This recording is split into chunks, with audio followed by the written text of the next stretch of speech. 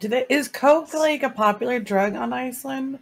What's like the main drug popular drug on Iceland? Hey everybody, it's a go-to for the CCP. We're live, and by the way, somehow I have. It's a go-to for the CCP. We're live. What's the go-to sandwich for Iceland? We started with chaos. Okay. Here's the thing: I can't figure out why I have two Soths in there. One, like, look at his little eyes peeping in between. Isn't that cool? But you know, we'll fix that as the show goes on. So, hey, good day, everyone. We have multi-Soth. By the way, multi-Soth wasn't there until I rebooted XSplit, so it's like the Phantom. Okay. Yeah. So the Phantom Soth. I hadn't realized how busy the overlay was gonna look. It's a little busy, kind of busy. Yeah, with a lot of people and shit like that. This is all your fault, Dirk. By the way. Also, really all Mac, you misspelled my name. God damn it! I didn't do it. Don't worry, I misspelled my name as well when I did mine. So you know, it comes with the territory, dude. You misspelled your own name. No, it just should be good Dirk. Yeah. No, Mac made the nameplate for me, so it's Mac's fault. Not Eric's fault for once. One time on the show, not my fault. This is awesome. We're going to celebrate this. It's documented forever. Any audio issues though?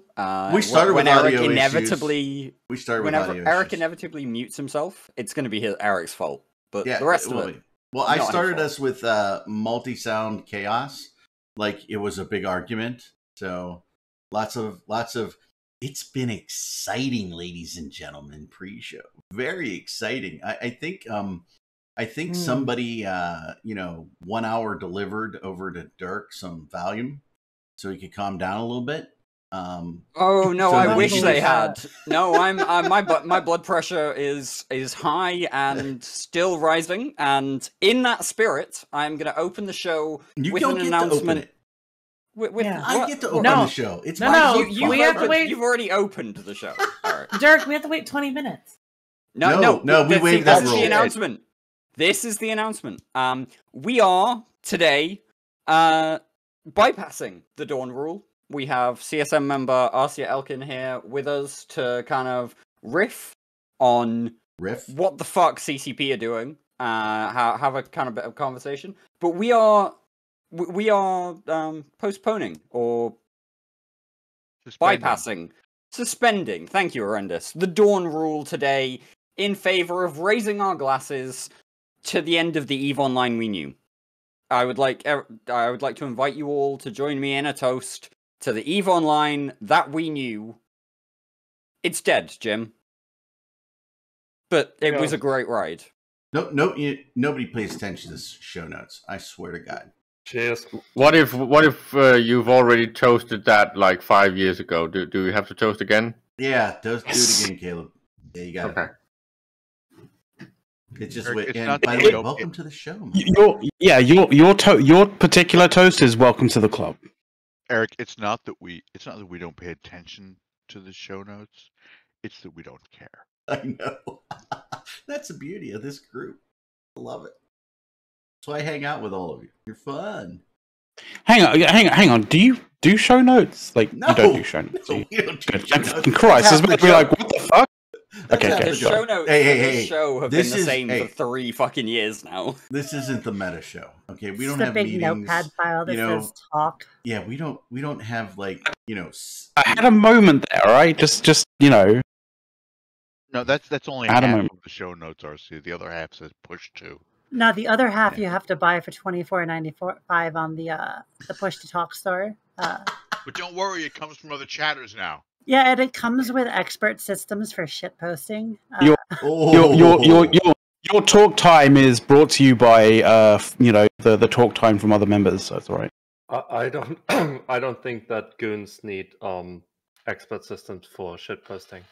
What about think of the new players? All right, don't think of the old goons. Okay. All right. Yeah.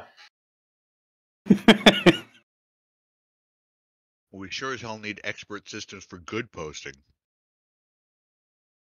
There's also a need for a spelling expert system and a grammar expert system. Hey, I'm not responsible. Not responsible.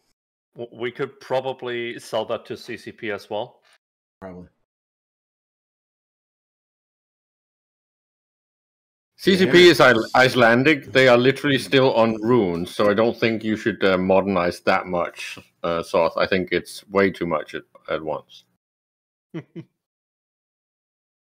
So Retro needs to make no shit posts so new players can buy them from CPP. So yeah, the thing I wanted to open with, right? So this has always been my business philosophy just before I even had my own businesses and things. So it is, I really believe that CCP has every single right in the world to manage and charge for this game in any way that they believe is the right thing for their company to do. Any company in the world has that implicit right? But consumers, on the other hand, also have the implicit right to, one, complain to the company, right? That's normal, right? You get a bad product from a company, you're going to call them up and complain, or you're going to return it to them, right? And at the same time, if a company does stupid things, we've all seen New Coke, okay? That was fantastically received. I got the right to keep my fucking money in my fucking wallet. Right. And that is, and so we do not use teleprompters, sure. But that really is, CCP can do that. I will say, in my mic is really low. Mike's not here, man. Can you guys hear me? Sorry.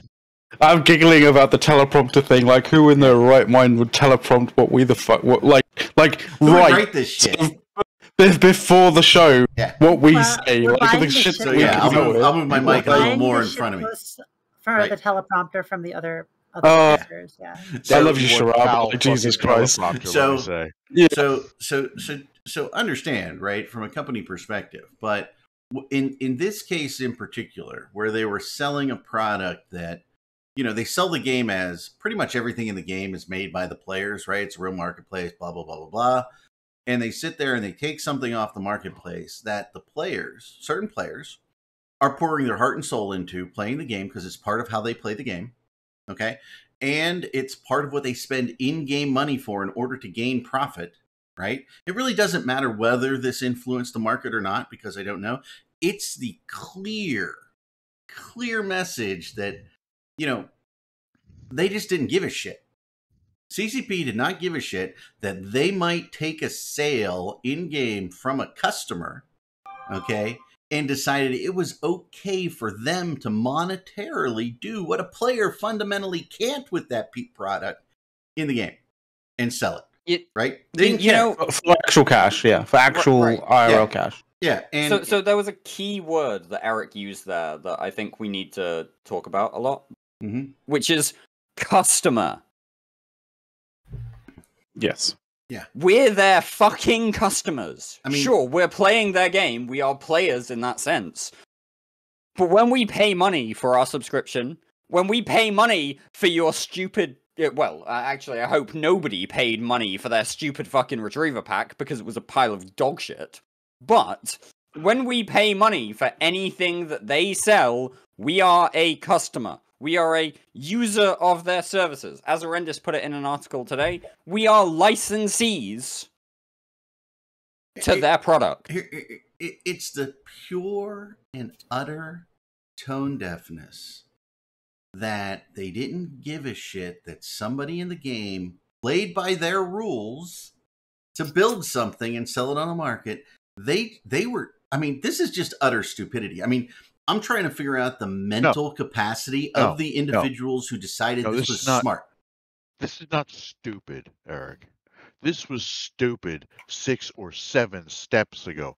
This is fucking insulting.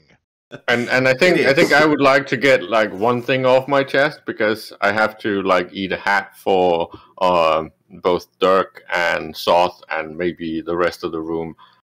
I had hopes that Ratati would actually be able to lead a team that could fix the broken stuff in EVE Online. Oh. This is not. Let me finish. This is not really the thing that made me rage about EVE, but it has proven once and for all, Ratati is sadly completely incompetent and does not understand EVE Online.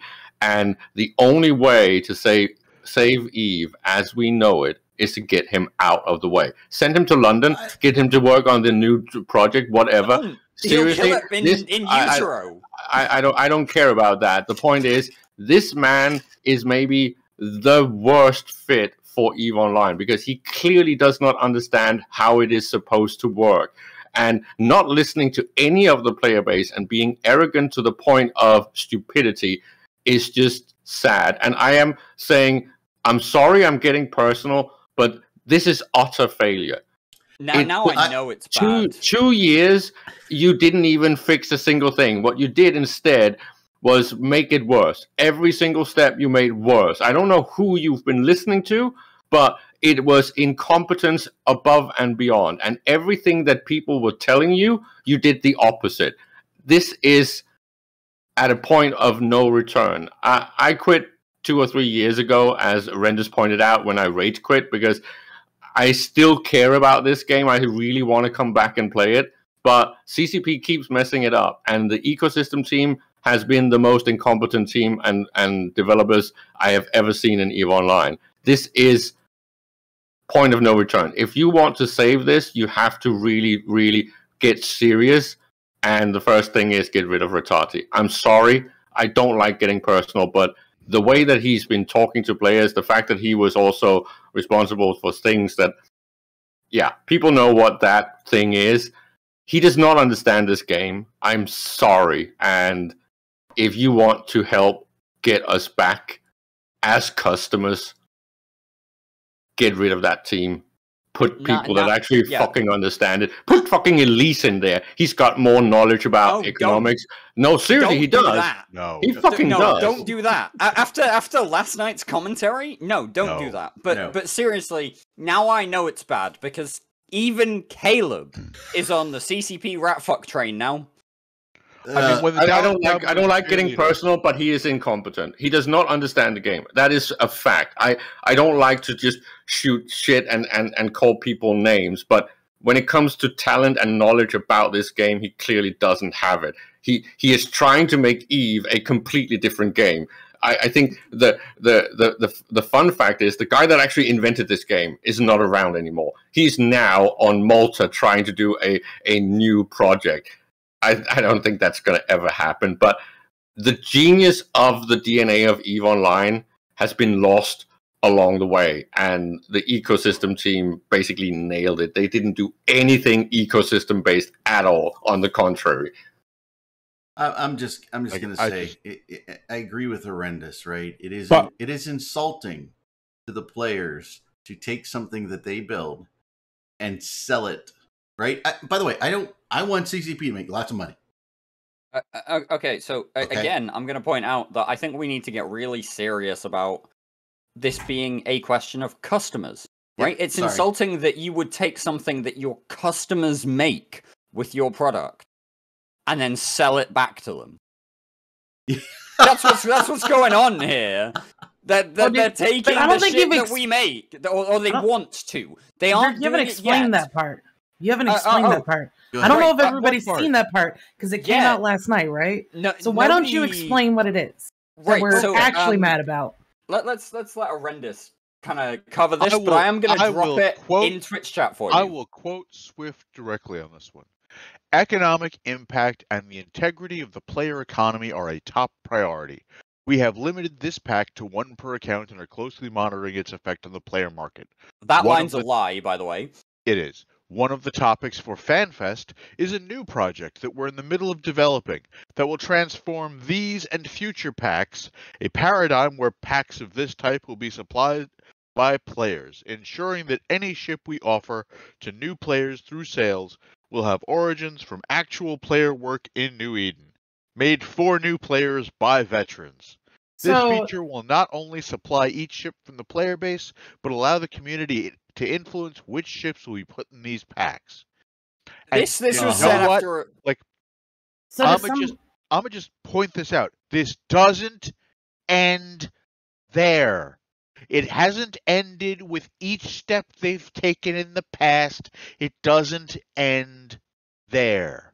So to summarize, for those of you who need it, basically what he's saying is in the future, instead of just poofing a ship into the space, they're going to take one from the market that somebody made and somehow move it to a pack. I don't know if there's going to be a flex transfer. Maybe. If they're going to seriously, that's just going to be an Eve Echoes thing. It's exactly the same fucking thing. That's what they were trying to do with the insurance system in Eve Echoes, and that's just not what Eve Online is supposed to be like. The fact that they're even thinking about this is just cancerous. It's improvement over conjuring them out of thin air, but the thing is, kicking me in the gut is an improvement over kicking me in the ball. It is still like fucking the economy, manufacturing inflation, and then shoving ships for real money into people's face. You know, and then you get into the question of this thing I am doing is being sold for real money. Am I getting a cut or am I working for free? So there's the concerning thing about that is we don't know quite how CCP would reimburse us as players. Right. You know, the thing. Like, do we get something from it? The concerning thing is we'll get some kind of like pseudo currency, which is basically like a cryptocurrency of some form, which will just be fucking You can design this to do what it is supposed to do. I know that you can design it to be that they will do that because they already failed doing it one at a time, guys. Let our CSM rep talk about this because, like, all right, thank you. What are the CSM hearing?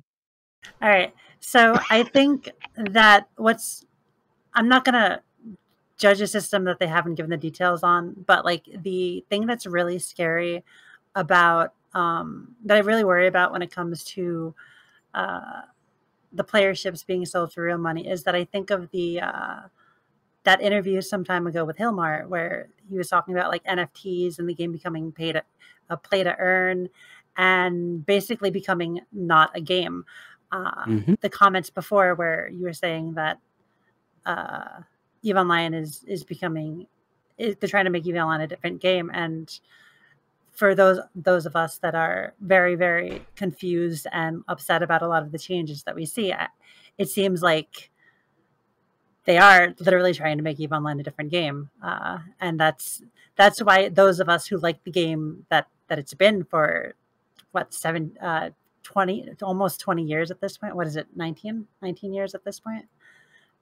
Obviously, it's changed a lot in 19 years, but for those of us who like the game of EVE Online, it's only reasonable that we get upset if you're trying to make it into a different game, especially one that is kind of like a pay-to-earn Ponzi scheme almost. Because let's keep it real. In the last 20 years, like all this monetization shit, like all around gaming has become completely absurd. It's not just EVE. It's like hyper capitalist gaming companies doing what they can to make a mediocre game that is just good enough to get people to download it and then milk them for all they're worth. And that's kind of become the norm in a lot of games, and it's really, really depressing for those of us that like playing it as a recreational hobby. And that ties in, I think, to something that I wish Arendis had included in his commentary and his kind of like relay of the CCP Swift post last night, which is the line that CCP hear our worries about the continued escalation of this kind of sale and want to reassure us that their design will remain directed towards new players finding their footing in New Eden. What we are being told in the line before CCP say that they want to create a paradigm where things are made for new players by veterans, which is already happening by the general course of manufacturing in EVE, by the way. Like, new players aren't building capitals, veterans are building capitals. New players can get into those ships with skill injectors. That was a bad monetization decision that we kind of like accepted. Told them was a bad one. We told them it was a bad one, but we kind of ate we ate our gruel and were kind of okay with it. You hate dirt and you're happy to have dirt. But like they hear our worries about the continued escalation of this kind of sale and want to tell us that, hey, yeah, we know we're focused on the new players. What you're telling us at that point is that veterans need to eat shit. No, here's what they're telling you from a business perspective. Just not think about the veterans, because from a business perspective, Eric, the new players represent more easy money. Yes, and they represent gullibility. That's what they represent. If you make a business decision not to care about your long-term customers, right? Who, by the way, are probably the stickiest customers that you have, right? They're going to stay with the game until the bitter end. That's really what you have in your veteran players, until it's just so unplayable that it's gone. And what they're doing is they're setting up a business process of getting new players, because if they can get those new players to stay around X period of time and spend X amount of money on these new ships and these new packs and all this stuff, and then when they figure out, oh, this game kind of sucks beyond that because they don't give a shit about the rest of the game, I'm just going to leave. So they just have a churn, okay? It's just like Amazon. Amazon has a very low retention rate across their whole company in any position, okay? Very low, okay? And, in some of those positions, they're concerned that they've churned through so many people in the United States that they don't have any more to churn from. And eventually CCP will get there, okay, with that sort of business strategy. It's one that we see. And by the way, I've been dying to say this the entire show, right? So every time I see CCP, because I'm an American, I don't see CCP. I see, China. Okay. So, and I trust CCP, the company, and China, the country, about the same right now. Okay. Let's not dig too far into the political, but I would embargo CCP games in a heartbeat. I don't have any worries about EVE pay to earn causing Taiwan to get invaded. So no. They're just gonna invade your life, right? And by the way, the Wall Street Journal last week had a great article. I linked it to the staff. I don't know if you can all see it, but because I buy the Wall Street Journal. That seems unlikely. Yeah, and they it was sometimes a good article. They do video articles on occasion, right? So it was excellent. I will see if I can grab that link and put it for anybody who can watch it in the stream. It is specifically about pay to earn. It was Wall Street Journal did an article on it, and it was talking about this guy in a game that I have never heard and looks stupid as shit. But they get these NFT-based trading cards, just like any other trading card game. They play it online, and then, he sells them online when he gets them. He creates a pack, and it's great, and he sells it online. And he was from Kansas, okay? So that's BFE for those not in America. Most of Kansas is like chalk for soil, okay? But I bet he's a rich motherfucker by now, isn't he? No. I mean, he had a job where he's making about $1,500 US a month. That was his job. And through selling these, he was making about an additional $1,500 per month. I don't know what he did for a job to only make $1,500 per month, because I guarantee he could, and he clearly had the capability. He could have drove a delivery truck or Amazon and made more than that in a month, twice that, right? And I'm impressed that he was able to make $1,500 a month out of these. And he was making another. And he, pay to earn was great because he was making more money, right? Well, guess what? Pay to earn isn't going to be what it is. It's going to be the same as the the gold generation, organizations. That's what I'll call them. We call them organizations in the world. You're just going to have the same thing. If we wanted a pay to earn thing, we'd be playing a pay to earn thing. Like, I want a recreational video game, right? Yeah. On the weekends, when and if I play EVE, right, it's because I'm not doing something else recreational. Let me tell you. And I can add another 2-3 days of golf to my week really easy, guys. It's not hard. The thing most people forget about play to earn games is that you can't just sign up and start making money in them. You have to actually invest a significant amount of money to be allowed to make money with the game. And effort. So, and then if people are paying to earn in EVE, and I like blow up their ship, are they gonna sue me for like costing them money? Like, and it's just like, honestly, if let's make it worse. Yeah. Okay, let's make it worse. In Eve, scamming's legal. What if I scam you out of it? Yeah. Do you have? Did I steal it? Legal, did I con? Am I a con man now? There's an even more amazing aspect of this as well, which is the packs that they were selling, right? The retriever packs. They claim that CCP claim that these packs are for for new players. What they seem to be implying is the fact that the sort of kind of like the behavior that they want to instill in new players is, buy this pack, you get everything that you need in order to fly this retriever. You get the retriever, and you can go and make money. So when that blows up, what do? They haven't gotten the knowledge or the idea that they can go to the market and purchase a new one and put it together. They have this. They've developed this behavior that they need to go back to the site, go and buy another one of these retriever packs to get a retriever, and rinse and repeat, right? At what point do they come up with this thought that maybe what's happening with them always dying in these retrievers is that somebody from CCP knows that they purchased a pack and have gone and hunted them down and killed their ship? Yeah, I mean, just imagine if it's just a pack that potentially players have built in the future as well, and well, no, not even that, but the new players will literally be like, I'm literally getting scammed by the company that makes this game. Yeah, and they're going to go to every single site by the company that makes the game. I want to answer chat, guys.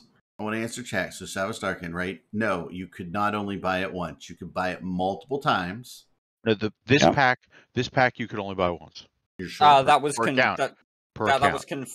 we had reports of people buying it multiple times on the same account and just not getting the skill points. Horrendous. Yep. Oh, lovely. Yes. They fucked it up. Yep.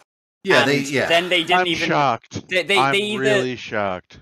They either didn't realize that they fucked it up in terms of that limitation, or they didn't care. But either way, CCP Swift lied to us last night when he said that the pack was only available one per account. So that wasn't the case. I mean, dumbest question you're under the sun. You're either incompetent or lying. Which would you prefer? Dumbest question under the sun. None of us have ever created multiple brand new accounts to do anything in Eve. And if I wanted 10 of them, I'm just going to create 10 accounts. The whole one doesn't even freaking matter. I have never created brand new accounts just to do something in Eve. Never. I have created brand new accounts to do something in Eve and fuck with people. Now everybody knows everybody had 100 character skill point farms, right? And so you have your skill point where that's 100 packs I can buy. I'm just one guy. Eric, that's the other thing. Okay? So if you're doing a skill farm, right? Yeah.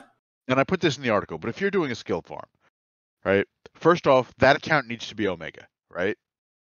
And if you're making enough money with the skill farm, all of this is coming from Plex. But all of that Plex, somebody else is paying CCP for. Right. So the accounts have to be Omega. You have to have multiple character training going on. You have to get skill extractors.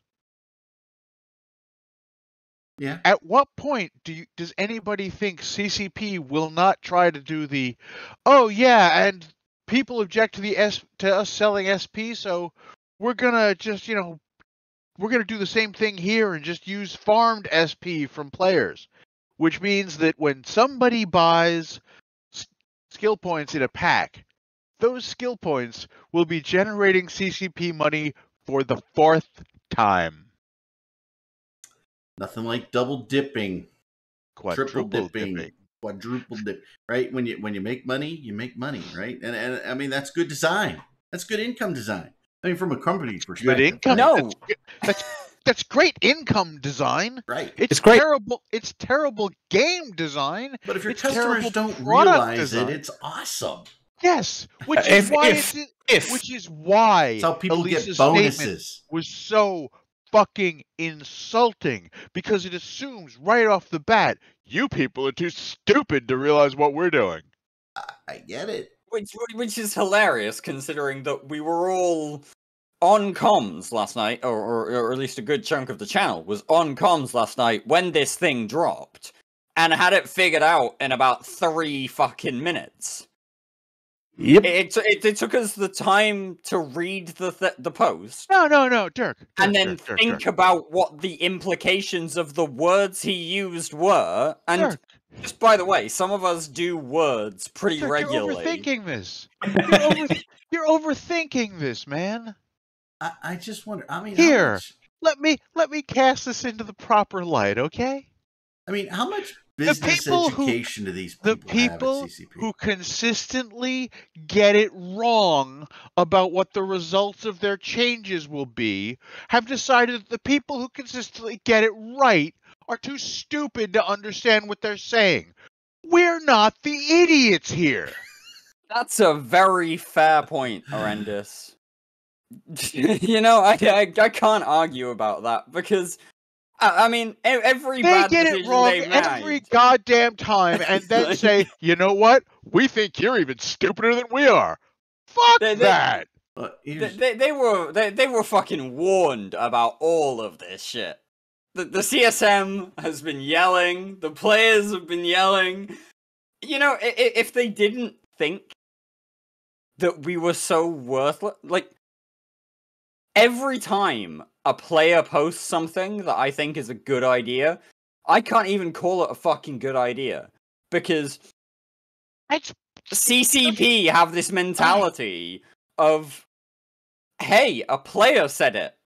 That means that we can't use it because that would dilute our IP or dilute our agency, or like, we can't do it because they had the idea.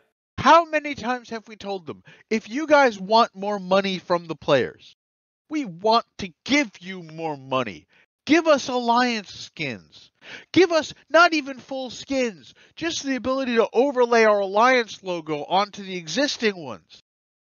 Little airfix models of a Rifter that I can build and paint myself. I'm gonna be completely honest with you guys. There is only we can complain till we're blue in the face.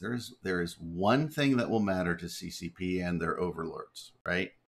Income. Okay.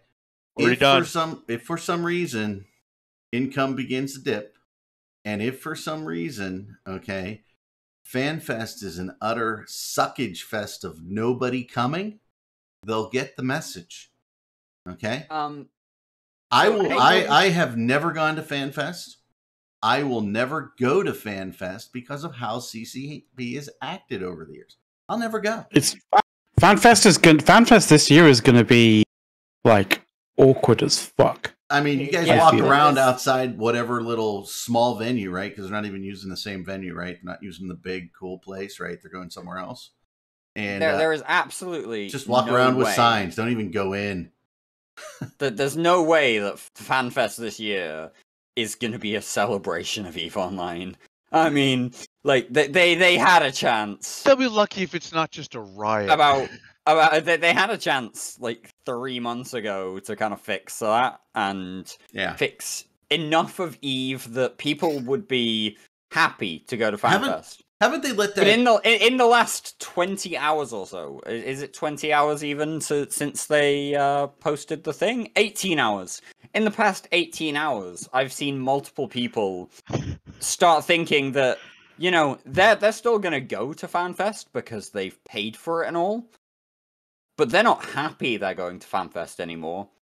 They're not really, like, wanting to go. It's a holiday that they already fucking paid for. Can we link the post? We can link the post again. Yeah. Can we start a little, post, let's go CCP chant? Let's go CCP.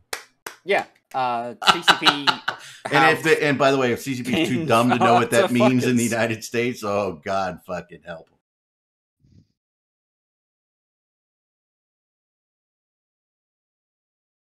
Oh, what? I admit I've just kind of got to laugh here and ask a totally serious question. Oh, please. Please be very serious. Very serious. RC, are you quiet with that look on your face because you have very little to add here, or because people are just going so fucking insane? Because you look... Column B. Which one was column B? I'm not sure. I'm aware. People are going insane. She's, like, she's sitting there going, "Holy fuck! What did I get myself into by agreeing to come on the show? Oh my god!" Like I'm somebody who started before Incarna, and I hate monetization in like pretty much any game. Because it's ruined a lot of games that I like, and I'm just not like a rager. I'm a make jokes at the expense of thing kind of person.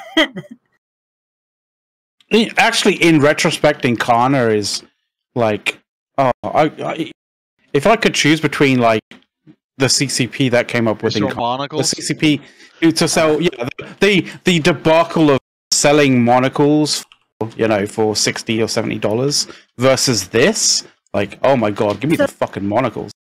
Yes, legitimately. But that was Hilmar's plan all along, right? That was the first step. Like, you can't just jump straight to shoot.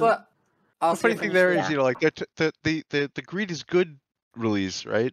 That all talked about $1,000 jeans and shit. And one of the things we've been telling them is, well, yeah, give us more fucking cosmetics. Give it maybe not $1,000 jeans, but give us jeans. We'll pay for them. Back in 2011, we all shot the statue in 2011 because we were angry about monocles. And in 2022, 11 years later, we're like, give us the fucking monocles. Let's go. Well, yeah, and look at that in retrospect. It wasn't the fact that there was a monocle; it was a $70 monocle. We know Hilmar was the one who set that price, because when the original price came in, he raged about it being too low, right?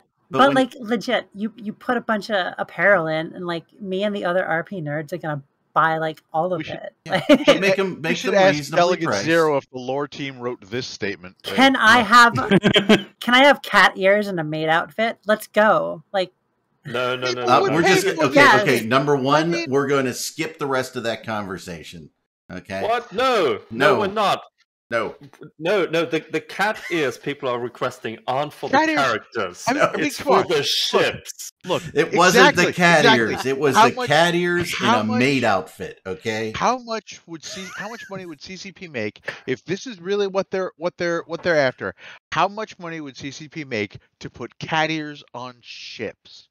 Most of us play zoom the fuck out, so all we see is the little goddamn purple, red. But we still buy the skins anyway. But we still buy the fucking skins, so we're not really going to be impacted by the cat ears. We're not going to have to see the cat ears if we don't want to. Except for when we're sitting on a station zoomed in, but then we're really happy about it. Right. Exactly. And when we want the cat ears. Look, cat ears. How much fucking money could they make? Well, there's a critical issue with that. How ridiculous? Hang on. How ridiculous would the Thrasher look? It'd look like a fucking fish with cat ears. It'd be hilarious. It'd be a catfish. Look at the Ishtar. So, what's the logistics frigate that the Galente have that looks literally like a fish? Imagine that with cat ears. What is But like, there's a key issue there, which is that it requires development work, and the art team are wonderful. The art team are great. I love the art team. They do fantastic work, but holy shit, CCP do not want to have people doing work. Did you just suggest a catfishing skin? Did you literally just yes, catfishing skill? Yes, we did. I was just going to make sure that catfishing skin. Understand catfish, right? Catfish. When you catfishing is what happens in Cheetah for the skin if you scam for it. Look at it. It's a skin you can use, to RP as a catfish. All right, So remember, however you want to deal. After that, the greatest thing about the bitter vets can get a cougar skin for when they're dealing with newbies. There you go. So remember, the great thing about developing software. You mean when they're ERPing with newbies? Like, I didn't say how they were dealing with Marcia. So the great thing about development and software and skins and things of that nature, right, It's a develop once, sell many times, right? It's not like you have to pay for more pixels if you sell it 100 times, right? This is a pure profit development effort when you're talking about skins. This is the easiest way to give people what they want and make money in the game, right? It is literally NFTs without the non-fungible bit.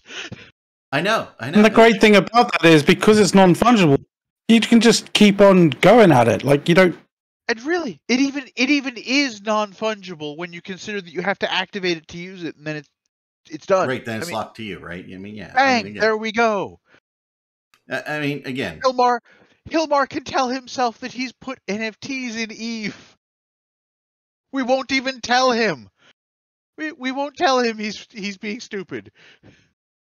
He can feel all important and shit. Yeah, I mean, I mean, they're, I guess, and I understand their push toward new players, right? They want to make the game easier for new players to get in, right? But that really should involve a very serious. They'd say, "Oh, we have this grand plan. We've been planning it for so long, and you're gonna love it when you hear it." Well, guess what? We don't need. Can I ask something? Let me finish, Caleb. Right? What CCP should truly be doing if they want to improve the new player experience, they should be working with the CSM. They've all got NDAs, right? Really use them, use their experience, get their input. And I get some of the solutions might cross some lines we don't want them to cross. But if it makes sense from a business perspective and you can get buy-in from the CSM, and then you can trial balloon float it before you put it out there with the player base, with the support of the CSM, because, by the way, it was everybody's idea, right? Then you can move something forward and change something. There are things in my mind, which I'm not going to say, that we could do for new players, but CCP has to actually be able to identify who a new player is, that we might bring them along, because new players are sitting there looking like these veterans have been playing for 20 years, and it took them 5 years to get into a frickin' Titan, and I will never play this game for 5 years and get there. Right? Okay, I need to address the elephant in the room, right? Because everyone is saying, no, seriously, no, I have to get this out because you have to answer me this. I promise you. Why do we keep... Okay. I would like everybody to understand just how deeply and horribly this has wounded Caleb. Erik asked to talk, and Caleb let him. No, it's fine. I have a question, and this is something that I have talked with Aria about a lot. The whole point of why CCP is killing their US. Why are they killing their USP? And you guys keep talking about making it easier for the new players. Well, when the fucking learning cliff was the biggest meme in EVE Online, EVE kept growing. How about we stop with this NPE bullshit and trying to plow new players in and dumbing things down to make it easier for them? Because clearly, the ones that we are attracting by doing this are not staying. There's something fundamentally wrong about trying to kill the learning cliff, because the learning cliff was actually an achievement. It was a challenge. The people that came because they wanted to see if they could survive that challenge, and that gave them resilience already from the get-go. Now it's just idiots coming in, not sticking around, and CCP is now trying to monetize on them as early as possible to basically make a buck. This is wrong. This is killing the fucking fundamental of the game. Wait. Can I say something? Did the guy who argued for hand-holding in games literally just do a 180 and argue for the other? No. I never said... no, that's not what I said. I said that there should be the option for new players to be casual in EVE Online if they want to. But the learning cliff needs to be there. Stop trying to help people. The people that are supposed to help new players is you and me, not CCP. How about CCP get the fuck out of the new player experience and give us the actual tools to actually help new players? I'll answer that for you, Caleb, from a business perspective, right? I'm going to play devil's advocate, right? The biggest obstacle that they see is the cost of gaining new market share, new players, new customers, right? The cost of that new customer.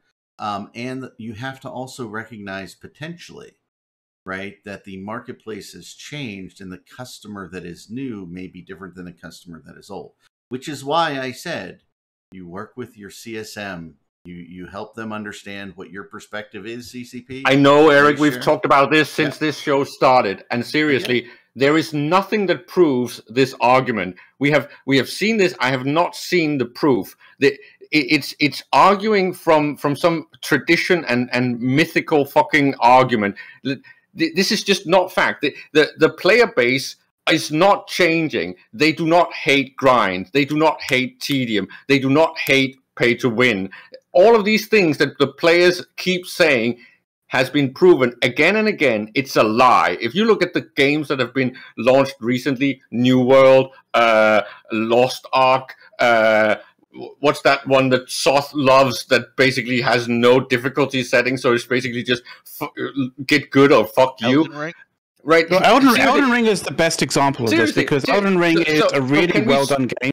Can we stop with this bad arguing, this fucking dumbing shit down, making it easier and easier? And hell, I get fucking puned in FPSs by 13-year-olds. We do not need to dumb games down. Stop it. Stop trying to help. You're not helping. You're killing the fucking game. So, go ahead, Aris. I was going to say, the key to retention is the same as it's been for forever. Getting people into a good player group. I would have never survived if I didn't get into good player groups myself. I almost didn't survive, right? But a lot of what you get now is people who will come in new and they'll spend money and they'll leave. And the idea is that they get money before the people leave now. And I just fucking hate capitalism because it's kind of pushed the company to take the easy way instead of. Well, I wouldn't argue that it's capitalism that does that. It's something else, but yes. That's another disagreement, but so I'm a pure market capitalist, right? So I love it, but I don't love what CCP is doing, right?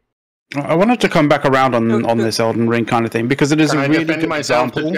I need to defend myself to chat. I am not against. I'm not against difficult games. It pisses me off when there is no option to make it less difficult. But the point is, games need to have difficulty setting that matches the player base. And EVE Online, as a PvP game, was supposed to be the hardest thing around, and it used to be. Now they're just trying to make it as easy mode and as dumb as possible. And this started with fucking abundance, and it's just been going downhill ever since. All right, hold it. I'm gonna take issue with that, Caleb. As a PvP game, EVE has never been the hardest thing around. Okay. Most punishing. Sorry. I'm just gonna have to disagree there. Have you ever heard of anybody getting a single PvP kill in Kerbals? No, you haven't. It's that is a challenge. That sounds like a challenge. I'm sure someone out there will figure out how to do that now, Horrendous. It might be possible on Kerbal too when it comes out. If it comes out. But like in all seriousness, this whole thing, Arcia was talking there. You know what? I've lost the train of thought. Was you guys were arguing? Fuck. Oh, but, yeah, you love that senior moment. Good job, everybody. We've derailed Dirk. McLeod was on. McLeod was actually on hard games. No, it wasn't even anything to do with the hard games thing. Was it about capitalism? No, it wasn't about capitalism either. Yeah, no, it's gone. Just carry on. As far as the whole capitalism issue goes, like I looking at some of the people in the chat and hearing Eric's response to the "I hate capitalism," which believe me, I'm sure that Arcia does not believe that capitalism is. It was the new player thing. 100% evil. I've refound my channel. She might. Shut the fuck up! I'm talking now. No. Like this is a feature of the show. Sean, you blew it. It's the short-term focus of corporate capitalism that has to maximize profits for the shareholders in the short term rather than looking at the long-term health of the environment of it. Let's keep in mind that Mr. fucking capitalism himself, Henry Ford, advocated keeping profits low. So you could keep prices low. Oh, and he raised people's salaries so they could actually afford the product. Buy the product. So you want to broaden your customer base, not go vertical and just suck as much money out of a limited pool as you can. Well, on the topic of capitalism, absolutely. You need to have the issue there $1 million a year over 5 years is better than 5 million in a single year because it's sustainable. Well, you want to make sure that you continue to make money is the kind of big thing around capitalism. But I think it's important to point out that Arendis's point of exit strategy capitalism is really not real capitalism. It's pseudo-capitalism because you're not getting in to compete. You're getting in to bail out and just sell your shit and go back to what you were doing. That's not capitalism. Shoot pigs. I'm not saying profits are obscene. I'm saying that emphasizing short-term profits rather than long-term return is the problem, and that's what goes on at most companies these days. Yeah, because you're only as good as your last quarter in corporate today. Exactly. Right? And that focus used to be annual, disgusting. And now it's quarterly, right? And soon it will be weekly. So soon it will be monthly, and then in the long term it will be weekly. But like, how did we do this minute? The line of thought that I was going to make was RC's comment about new players and how, as a new player, she nearly didn't make it because, it's one of those things where you didn't find a group. You have to find a player group to do this, right? I failed multiple times to get into Eve, and then I was I've done it a few times. I was just stubborn, and I tried again, and I just subbed, and I kept going, and I eventually found people. Right. The thing that really gets me about that statement is that CCP know this. They've done their own fucking analysis on this. The friendship machine that Hilmar has been talking about for 3 fucking years was spawned from research that CCP Ghost did. He did the research and then made a presentation in Amsterdam in 2019. And I don't know if Soth was there, but Caleb, I think you were there for that presentation. Oh yeah, I've seen all the ghost stuff, both the resilience maker and the friendship machine and all of this stuff. And I am wondering, where did he go? Because he was actually right. CCP have done this, and they know this. Somewhere in that company is somebody who understands why the players do what the fuck they do. And they are not listening. And that's the main problem, right? Because this is why I said that they're not fucking listening to the guys in their own company. That's why I said the USP is being dropped, because that was exactly an analysis of the USP of EVE Online. What is it that makes us play this game decades and not even remotely considering quitting? And I know that everyone and their mother keeps saying it's the sunken cost fallacy. But that's just not true. It is really not a sunken cost fallacy, because I am not playing this game because of my connection to my stuff or the money I've paid. I play the game. If anything, it's because of the connections that's been created. It's the social aspects. It's the groups. It's the organizations. It's the feeling of playing a game where it's always uncertain who I'm going to be stabbed in the back by, who is going to come and save me. That whole social cohesion shit, that's completely unique to EVE Online. I know someone said, well, I play social in World of Warcraft. It's not the same thing. It is not even remotely the same thing. And this is what CCP completely seem to have failed to understand. There is nothing out there that compares to EVE Online. Nothing in the MMO genre, nothing in any games at all. Every single time Soth and McLeod and myself start trying out new MMOs, these games are not even a little bit like EVE. They're MMOs, sure. They're multiplayer, sure. We're playing them with friends, yes, of course. But they do not have 19 plus years of historic fucking events created by players with meaning, with relationship stuff, with organizations of 500 people and more. All of this stuff does not exist outside of EVE. Come on. I do need to go on something very specific about what you just said there.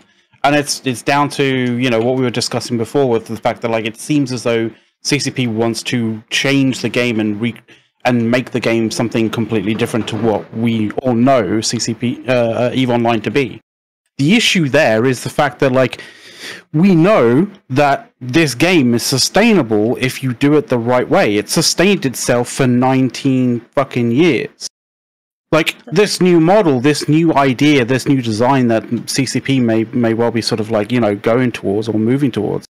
Like, there's no proven kind of example out there to show that this design doesn't just burn out in 6 months. Yeah. So go ahead, RC. I was going to say the fact that there is nothing like EVE Online is kind of one of the biggest reasons why I think that stuff like this happens, because there's really nothing that the people who want specifically the stuff EVE Online offers have to go besides EVE Online, right? And when there's, like, not really direct competition, like, they don't necessarily have to do the things that we want, right? Well, it's a difficult sell, right? And it's a slow sell. You can't necessarily sell this type of game to someone that's looking for short-term entertainment or something like what they're used to. This is a completely unique product, and you don't get hooked initially. Most players, they kind of need to try it 2 times, 3 times, maybe even more, before they figure out what it is that makes it special. And it's usually when they affiliate themselves with other players and figure out how to socialize in gaming, which is why one of the jokes about EVE Online is that every single time new internet social connection technology has been launched, the first groups to actually test this stuff out has always been the EVE crowd. Every single time. We were some of the first to actually adopt to all the shenanigans and the voice comms, and we keep pushing the software developers to make something that can do even more for us, because when the Imperium needs a voice comm, it needs to be able to support 1,000 people, right? That's just completely unheard of, or more. But again, how many places in the corporate world do you think anyone needs a voice over IP that can support 1,000 people? Like, I can't think of a meeting that a little would more need than that. 1,000, but okay. We were talking about some 3K people for M2 round 1. Yeah. So here's it's a lot. We regularly hit 2,000 for the firesides. Here's what we don't have in this conversation, right? You don't really know what CCP's business plan is, right? And until you sit down and actually ask them in a serious interview, which, by the way, Hilmar, I'm happy to have with you in a nice, calm voice, but you're gonna get questions, and I'm not giving it to you in advance. Okay. You know, what does CCP want to do? You know, if we look at it, we can kind of read the tea leaves. It looks like perhaps it wants to fundamentally change the game, and they have fundamentally changed the game, and they want to fundamentally change it because they have to have a reason. It's just not because they want to screw, you know, customers over. They probably have a reason, and the only real reason is if there's a change in the marketplace of people coming in, right, or a change in how they believe that they can. But Eric, you have the reason. As a long-term investment, right? If you think about it, EVE Online has been fairly good at keeping their return of investment fairly stable. But it has been slumping ever so slightly over time, right? And recently, it's actually taken a few bigger hits, right? So think of this as a bond. If this was a bond, yes, it's a safe investment. Yes, you get your return on your investment fairly securely. But if it keeps just ticking down ever so slightly on your interest rate returns, this is not a good investment anymore. And CCP has been struggling over the past, I would say, almost 8 to 10 years to try to get it back into something that is healthy growth, even if it's just a little healthy growth. And they can't do it. And it's, in my opinion, because they're doing the exact opposite of what they need to do. Stop killing your USP. Your USP is what is making you money, because that is what keeps people, as you guys said, sticky customers that can never go away, because there is nothing out there. This is like someone getting addicted to fugu, and you have to go to that fucking shop because no one else is dumb enough to try and create a restaurant that only sells fugu. Well, so there's a sort of a side of this from a business standpoint that, like, you know, also you guys need to take into account, and also CCP needs to understand, is game design, game development is not a, you know, like a regular business venture. It is a creative industry. And a creative industry is, you know, inherently quite unstable when it comes to the financial, like, you know, when it comes to financials, right? You know, you create a product, you sell that product, and, you know, you hope that because, you know, you've done a good job of doing that, of like creating that product, that it sells well. Like a great example of this is Elden Ring. They made an extremely good product, you know, in a very creative way, very technically very well, but also extremely creatively. It ticks a lot of people's boxes, you know, and because of that, they've sold. It's you know, it's had high praise, and it's gone on to sell really, really well.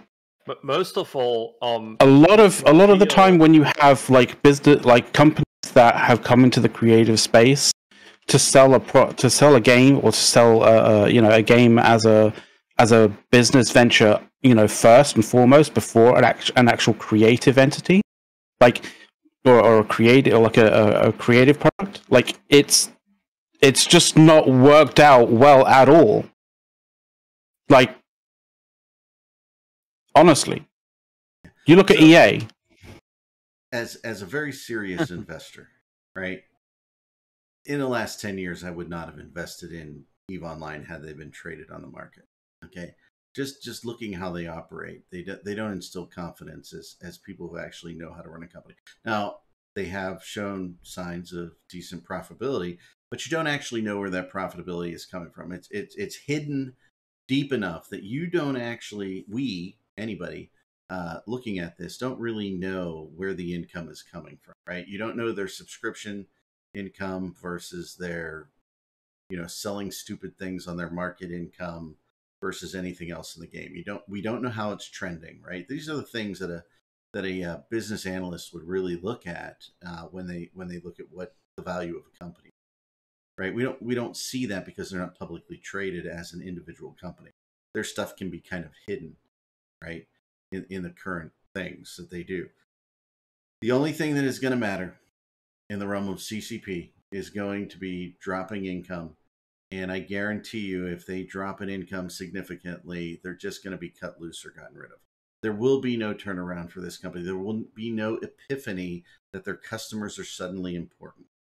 They have made the business decision that acquiring new people is cheaper than maintaining old people, and they can be more profitable. So they've determined that a new player of X period of time is of a particular value, and older. And they've told us this. Yeah, and they've told us this. They've couched that particular decision that Erik was just talking about in language that we've already talked about on the show. But I want to reiterate, this particular pack that we were all annoyed about for more than a week with CCP Radio Silent, then ended with a single post on the forums in a current thread, in a thread that responded to the CSM's open letter. Instead of it being its own post or a dev blog or anything like that. They went to a pre-existing thread to try and calm people down. Okay, before you change the subject, can I just address something? I'm not changing the topic. I'm just kind of like giving some context, which is that in terms of the business aspect of them determining that new players are now more valuable to them than the veteran players, they told us that last night when they said that they hear our worries, but they want to reassure us that their design will remain directed towards new players finding their footing. They told us that we are not as valuable to them anymore. They don't want to hear from us anymore. They're not interested in our opinions. And Horrendous went on a rant earlier on in the show about how every single time they've ignored the players, they fucked it up. Well, that's their track. But they're still here telling us CCP's accidental. We're not the people that they want to hear from. Yeah, CCP EVE Online was CCP's accidental success. I don't. When you look at things that they've planned since day one, they're not really. They don't have a track record as a company of making the right decisions, right? Which is why in the beginning I said the best thing that CCP can do from a fundamental business standpoint is leverage the CSM. Trust them that they are actually going to help you, because every single person on that CSM, Marcia, you can tell me if I'm wrong, okay? But every single person on that CSM, just for you, not for everybody, I want to ask you this, wants more new players. Well, and that's true, but that's not necessarily the whole truth, right? Because this is like doing screenings of movies and taste testing of food. That does not you don't necessarily get it. He's not actually letting Eric talk. Yeah, please let me finish. Right? Everybody wants new players injected in the game because we want more people in space to either blow up or be friends with. Okay, but that doesn't mean that it's true. Legacy. That is the time. Remember when we all said the SOV system sucks, but the game was growing like a mother. Okay, and then they started doing all this freaky stuff, and CCP was smart. But it had nothing to do. It had nothing to do with the players. It was not the players' vision. It was not the player feedback that created the growth in the early days of EVE Online. It was the fact that CCP had a fucking idea. They were selling us a vision, an actual fucking product with growth and potential. Yes, they fucking did. I was there. Come on. So was I. Okay. It doesn't sound like it, because the CSM back then was not very competent. It was not very good at helping CCP at all. Yes, they fucking did. No, the CSM came into existence after Incarnate. It wasn't called a CSM, but it was functionally like it. The CSM came in 2006. Caleb should know because he was on it. They had three. Caleb will. I was on the two. I was on the two first fucking handpicked CSMs before it became a democratic elected body. Right. So you weren't on the CSM. You were on a. It was called the CSM since the fucking beginning. Stop teaching me fucking EVE Online. I've been here since day one. Okay, I was on Caleb, the. I'll fucking I was teach on the you second business and third 101. If we're going to argue about it and talk over each other, I'll just fucking mute you because I'm tired of it. Yeah, okay? like. So when you look at the beginning, CCP was just growing, and you can clearly see this on the status monitor in EVE Online, right? You had crazy growth. You even had CCP fucking things up then, making mistakes. You had growth. Then you had a point where CCP decided they were going to try and guide the players. You know, and a key point was when they started, specifically, clearly, internally hating people from Goonswarm. Okay, I was there. I was in the conversations. I heard about it. I was denied things from CCP. All kinds of things. Once they started on that, we know better than our customer. That's when you have a consistent downward trend. Okay, from around 2014 on, they've never recovered, and they keep doubling down on things. And that's literally their customer. That's literally because they got fucking squeamish and stopped actually having any trust in their players and in their own vision. It was actually the player protest that made them squeamish and incapable of having an actual plan. The closest you got was actually Siegel's era when she tried to turn it around, but it never ever recovered. Hold up. The player protests did not make them incapable of having an actual plan. But it did, because the players demanded that you dropped all of them. Shut up a second, and let me make this statement here. All right, the player protests may have alarmed them, and the player protests may have made them rethink what they were doing, or may have prompted them to rethink what they were doing. But we cannot have an actual plan or vision, that response to the player protest is entirely their making. The players did not stand up and say, "You cannot have a plan." That is not what happened. The players said, "This thing you're doing is shit. Stop it." CCP then advocated their responsibility as developers to have a long-term goddamn plan. Hey, and communicate it. I have a question. I don't remember what question I asked Garcia, but I did. And you're asking me about new players. And then I had to yell at Caleb. Okay, yeah, go ahead. So, I mean, you guys want new players in the game, and you want to work with CCP. I think that everybody who cares about the game, and you have to, I think you have to care about the game to want to be a CSM, because it's a job. But I think everybody who cares about the game wants new players, because we enjoy the game. Like, I still have fun playing the game. I wouldn't be on this show if I didn't. I'd make a good Final Fantasy VTuber. Let's be real, right? But I like EVE Online, and I still enjoy it, and I want to keep enjoying it, and that's why I get upset about things like monetization. And that is why I want new players. Yeah, and that is why. So we see CCP continuing to make the wrong steps from a business perspective, right? As we see it, they may not see it that way. They may be getting exactly what they want, folks. But if they truly want new players and they don't want to piss off old players like they just did, they really should work with Arcia and the rest of the CSM to develop that plan. They don't have a plan. There's no freaking roadmap. Remember, they have promised us how many times? We'll show you the roadmap.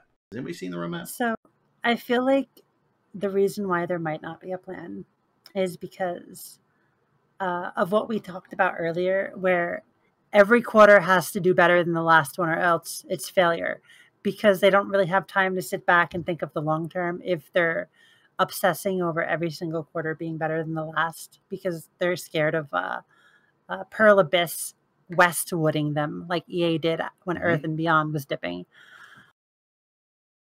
Oh yeah, I think that's possible. But at the same time, right, when you're looking at that from a business perspective, anybody in business, be it at large corporate level or small business, right? I've operated all those levels.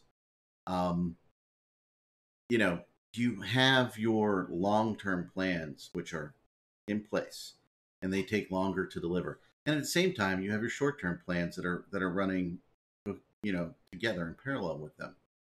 And you know, short-term plans to boost revenue are very much like marketing campaigns, you know, things to get new players in, things. Your long-term plans are your development to get a new player more sticky, right? That's a long-term effort. That's what they should be working with the CSM on. Now, if you want to, you know, short-term plans for your quarterly revenue are things like new cool skins, right?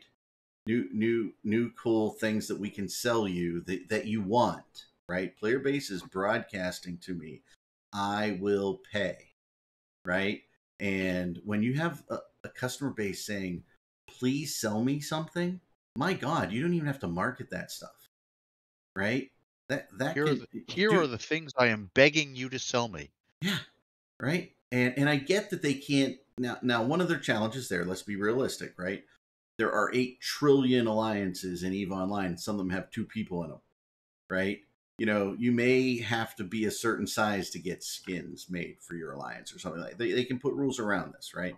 At the same time, if you start seeing short, mid, and long-term gains being worked for, you report on them, and you actually stick to that plan. That's the other thing. CCP never sticks to a plan, do they? They're like the ADD company, right? And nothing against people with ADD, okay?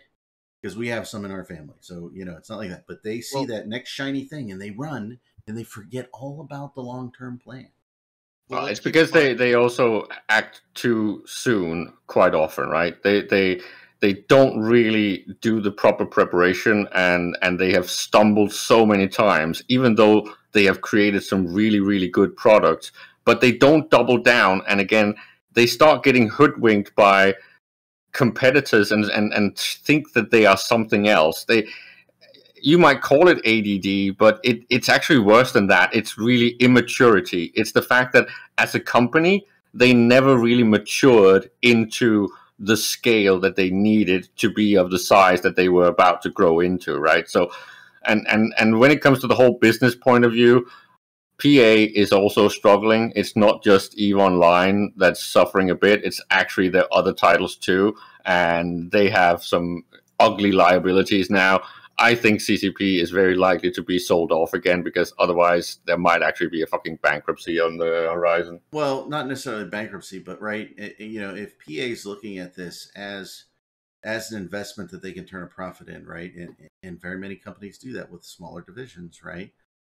You know, is this an artificial pump up the revenue so that the revenue looks good so they get a higher price in the market? I really don't think that's going to happen. I don't think the market for M&A acquisitions in the gaming field is going to be that great over the next 9 to 12 months. But you know, I could be wrong. But I wouldn't see that happening in a large scale. I don't really think anybody wants to buy EVE Online. Okay. I think there is really potential buyers out there. Anyone that is trying to get into, anyone that's trying to get into the meta, anyone that's trying to do a long-term investment of command economies, so things like Facebook and Microsoft and stuff like that, for them, buying CCP and using them for what they can actually supply, which is information and data on behavior of big groups in big organizations. This is exactly the type of stuff you want for the future of gaming command economy. So when you're basically vaulting your player base inside a brand or inside a unit, it's basically back to Unifect, right? When he talked about brand unification, this is the type of data that CCP's got. This is the type of information that they could actually share with someone like Microsoft or Facebook or other game companies that want to figure out how to do this on a big scale. Amazon, for that case, could actually make a fuck ton of money if they bought CCP. Okay, and they can get them for cheap right now. I'm going to tell the Vault there is absolutely zero chance Microsoft will buy this game. This is a niche game. This isn't a game that in gaming circles is a game of games. Game of games type games get sold at premiums and really get celebrated and upgraded. Nobody looks at EVE. Nobody in the marketplace, I guarantee you, looks at EVE Online as a gem in the industry. Well, I think it's very like there's so much cash in those groups. Buying CCP for 250, 300 million right now is actually a bargain, and it would make PA a profit that they need because they're struggling. So I would not be surprised if someone like Microsoft or Amazon actually just doubles down and buys them. And when you think about it, many of the mistakes that someone like Amazon has been doing when it comes to actually games and game launches, they could use CCP's experience. With PA struggling, I feel like CCP is a bigger part of their profits than it was in the past. So can they really afford to sell them? Well, yes, because it's a secondary. It's almost like a sister company product, and I think it would be wise to sell that off as one of the first things, because if they want to go in their own direction and they have new products themselves, then selling off something that is like residual is actually a good idea. Two schools of business thought on that when you pare down when you're in trouble, right? Selling your golden eggs is one of them because they give you the chance to reorg everything else, or holding on to them and selling off other stuff. The problem is only your golden eggs can be sold. I don't really see CCP in the industry ever be looked at as a golden egg. I think it's looked at a long-term pariah. I mean, look at it. I mean, how many corporations can you say, hey, I saw the wiener of the CEO while he was walking around live on video, right? Well, we could say that about CCP games, right? How many times has, every time that the CEO has injected his bright ideas into the game, that they're some of the worst decisions the company has ever made, right? Yeah, that's fine. But I know we disagree on this massively. I think CCP is still a diamond in the rough. I think it can actually be turned to profitability. Okay, right. But, so, I think the rule. Whoa! You've just made a statement that I have to really fucking call the fuck out. You're still talking about CCP as a diamond in the rough. We're 19 fucking years in of a live game. We're 22, 23 years into CCP being a company. When the fuck are they gonna stop being in the rough? When they get on the green, duh. When they get on the green, baby. I understood that reference. Yeah. After how the fuck do you say that's still a diamond in the rough after this? I am not a golfer. I can make many decisions. I've played Mario Golf. All right. Mario Golf. When you think of a company that is as old as CCP, right? They shouldn't make some of the mistakes that they make. CCP is very much what I consider a very young company. And I consider it young because they don't actually keep anybody around who's an adult in the room. Even Hilmar isn't an adult in the room, I don't think. The talent that CCP has had in order to make this game successful and basically keep it running at least somewhat competently for 19 years, most of that is gone from the company. That's the thing. The issue with the being able to sort of value CCP as a company and EVE Online as a product is really more along the lines of the data that they have on players' activities over 19 years. I don't see how CCP can market themselves or even call a business. Looking at they are still. I know, and we've heard how you feel about that particular. But Eric pointed it out. Eric pointed it out too when he called it a young company, and I said the same thing.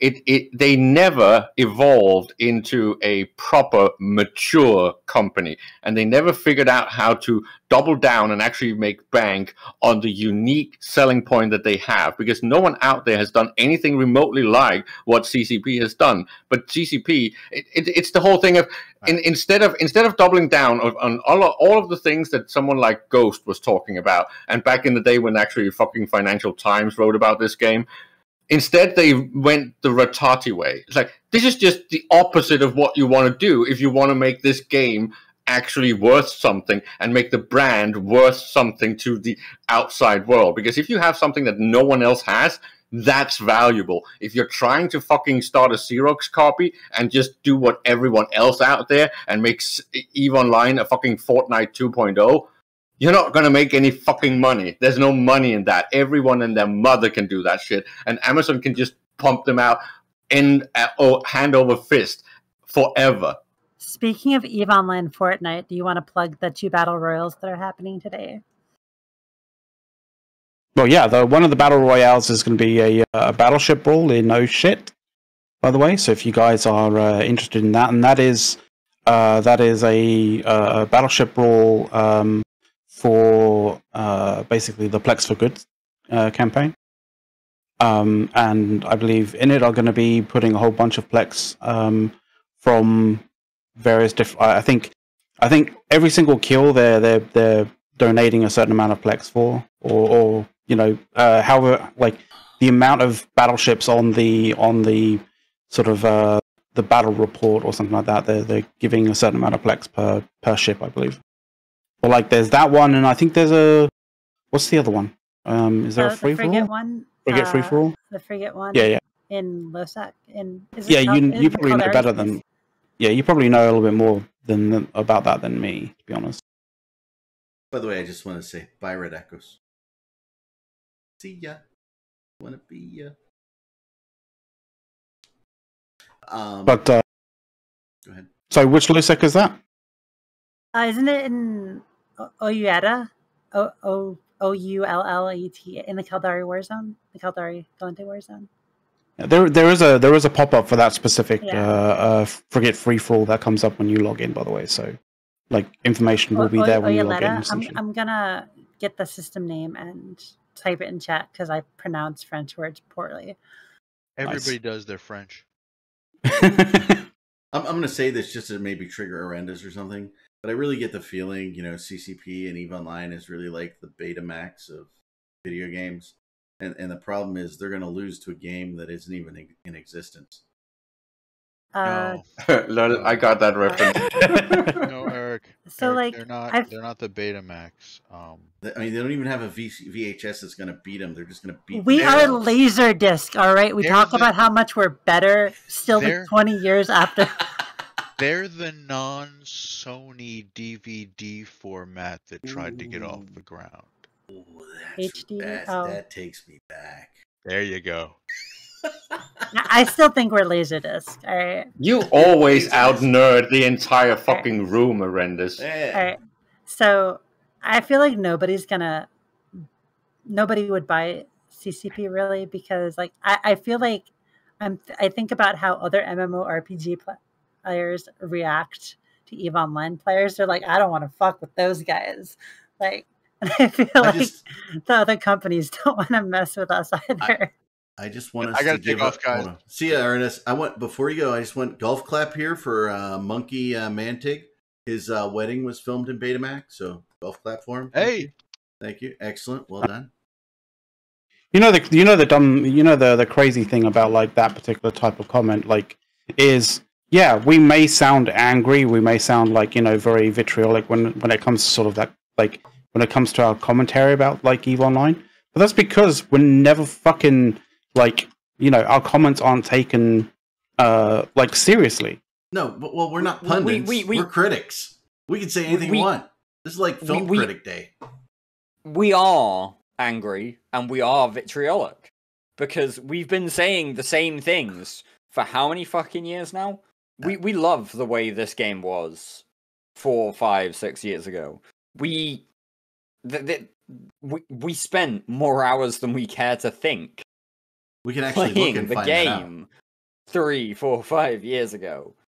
I mean, if CCP wanted to have an honest conversation and didn't just disregard any idea that a player comes up with because a player had it, like there are a bunch of things that players have had ideas about that are bad. Don't get me wrong, but there are also ideas that players have had massive community support and have been ignored by CCP. And they tend to have an attitude, at the very least, that is, a player had this idea, so why the fuck should we listen? Yeah. I can't use this idea because, like, I am paid by CCP as a game designer, and if I use somebody else's idea, then I'm not doing my job, essentially. And it's like, no. Like, you can source ideas from the community. Like, you as a game designer can do more when it comes to sort of like fleshing out that idea and turning it into actual, an actual sort of, a flow diagram as to how that functions correctly and properly. Like, there is a lot more to an idea than just like grabbing it from a community. It comes back to a conversation that we had earlier on as well, which is that CCP see us as players and not customers. If a customer requests a feature in any modern business, you take a look at whether or not that feature is viable, whether or not it's a good idea, and you do an assessment because, hey, these people are paying you for your services, and if there is a way to improve your services, then you try and do that because otherwise you don't get paid. But that confusion is kind of logical, right? Because if you think about it, EVE Online's... It's not logical. Can I finish? EVE Online's player base is not just players and customers. They're also the actual content creators. So it is a fact that what we do in the game is usually what the game developers do in other games. So how do you square that circle? And how do you treat these players as partially stakeholders or call it unpaid developers? Because that is what they are. Well, it's very easy when it comes to sort of like, you know, looking at the ideas and the features that they want added to the game. You look at it as to, does this feature, if we implement it, does it have third, fourth, fifth order effects where it actually removes other people's like play styles from the game, or does it just enrich and add more areas where people can, you know, create play styles, create like, you know, their own little kind of side or like little kind of like area of the game. You know, like, yeah, I want to capitalize on something that Caleb said, and we probably really good to talk about investigated as a team here, right? We've been referring to ourselves as customers, and I'm thinking, how do corporations really look at customers? Customers are really just income and costs. I mean, that's what customers are to a corporation, right? But what Caleb said is we're stakeholder, right? We don't necessarily, you know, the game's a sandbox, so you know the game is only as good as what the people in the sandbox do with the tools in the game, right? If they're given shit tools, they're only allowed to do shit work. If they're given good tools, they can create some really historical moments in a game, right? And you know, we do act more like stakeholders because, hey, we own space in some cases. We defend space. We don't go to bed and we alarm clock to defend space and play this game, right? We are more like stakeholders. And we act like it. We act a little like customers, a little like stakeholders, which is like a super customer almost, right? That has stakeholders, right? Like, so for instance, right? If we were helping wrap the Charmin before it got on the shelves, right? That's kind of what we do, right? We're part of the product. We are part of the product to sell. There's a really dangerous line that we're kind of stepping towards here. Then, if that's what we want to talk about, then we're also talking about how the only way we as players can get our point across is by pulling our investment. That's what I've done. I've beginning. Already. That's what it boils down to. Is like and that's another thing that Hilmar said as well. It is like, you know, and it was quoted in chat like earlier on, that Hilmar kind of said that you know, that they're not interested in listening what the players say, but what they do. But this also brings on something that Noisy has been trying to point out, and with the whole play to earn, we are like an amateur theater group renting an actual theater stage, right, to perform our stuff. But right now we're doing it out of pocket. There is no profit for us. We are basically just no.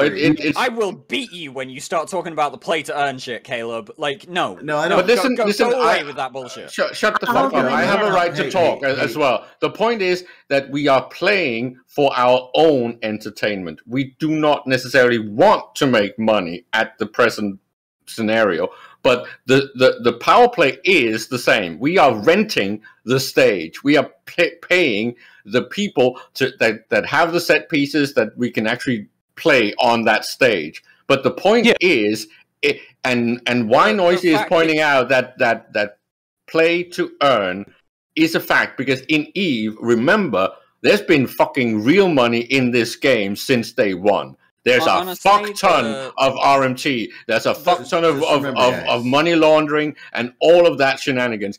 Because things in the game, money laundering in all necessarily games. As a qualifier. Not in all games. Not in all games. To make money on this. No. Only in games that have assets that could be exchanged, and where there is a certain number of players interested in actually buying and selling those fucking assets or services. Otherwise, there is not. And the reason is that the point is that every time there is an online game with enough players, there is a black market. And that is because the things that we make, regardless of whether we get paid for it or not, has value. Let me recast before you guys continue. let me recast my stakeholder and define it, right?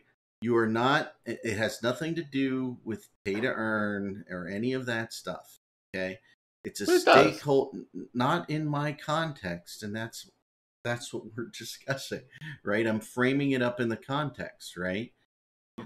The amount of players that are in a game, the amount of fun they're having. It doesn't matter what you pay to play this game, right?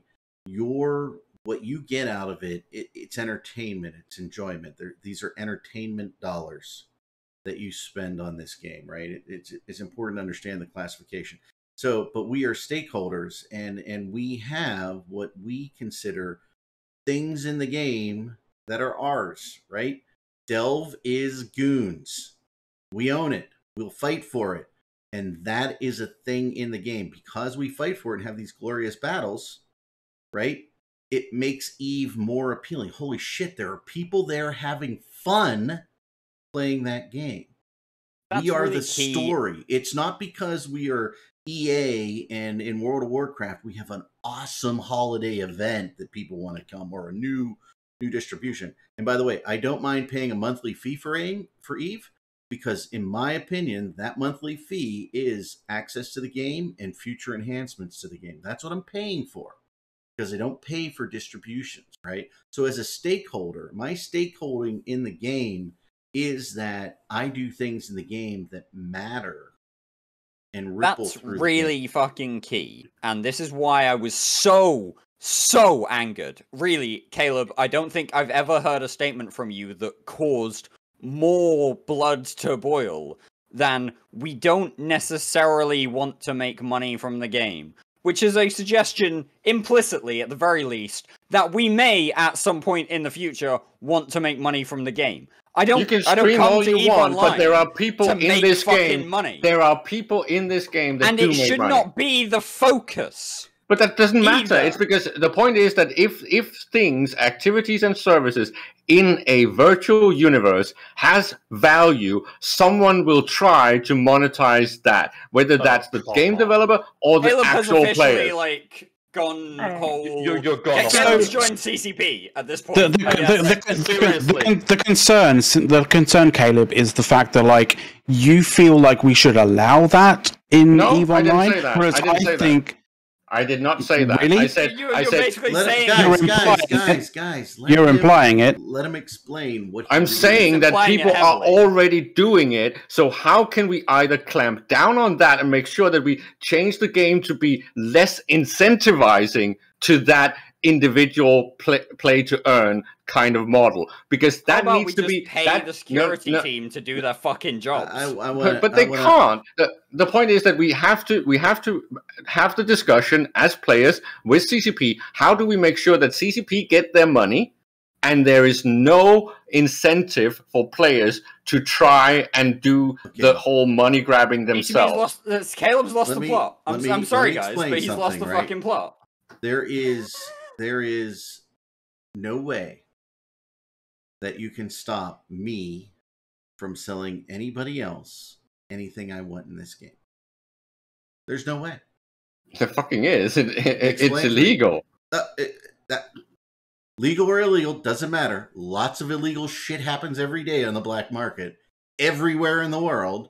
So tell me someone in chat actually has a little bit of experience with looking at numbers like this.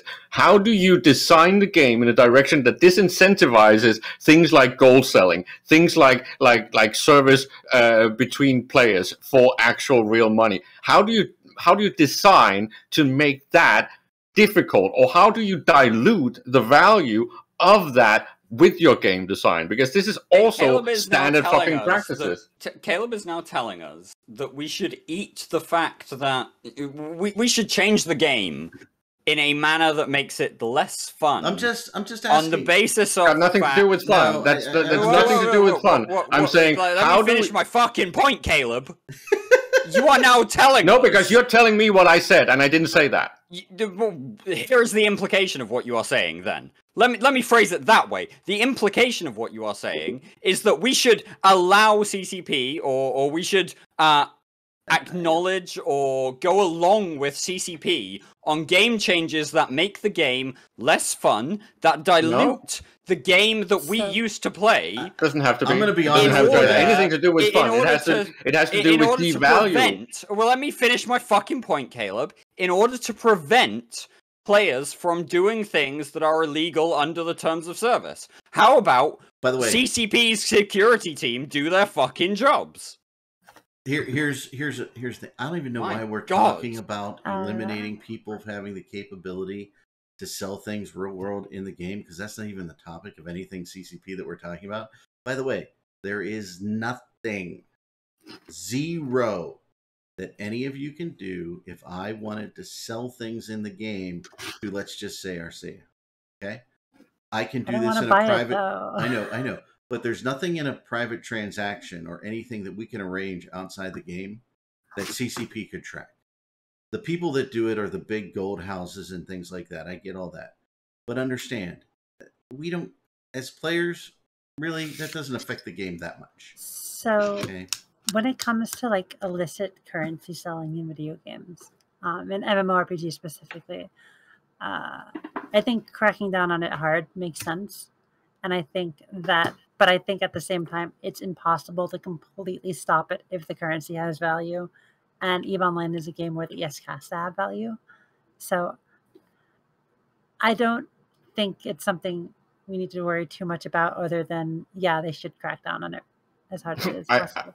Right? Ironically, we do have to worry about it, because we have to worry about the potential of EVE Online, right, in its original form, right, and if we had still had the growth, it would be the most valuable currency out there. It would be the king of gold sellers, because it not only does it have value, it has lastable value. So when if CCP had actually managed their ecosystem and their economy properly, it would have been appreciating in value over time. So it would have been the biggest fucking potential for illicit trade out there. And in the early days, it actually was trending that way. This was why that all requires developer effort. The thing about illicit, never mind, I gave fucking up. Is selling in EVE is that I think a lot of the wind is taking that out of its sails by the fact that you can buy Plex and sell it.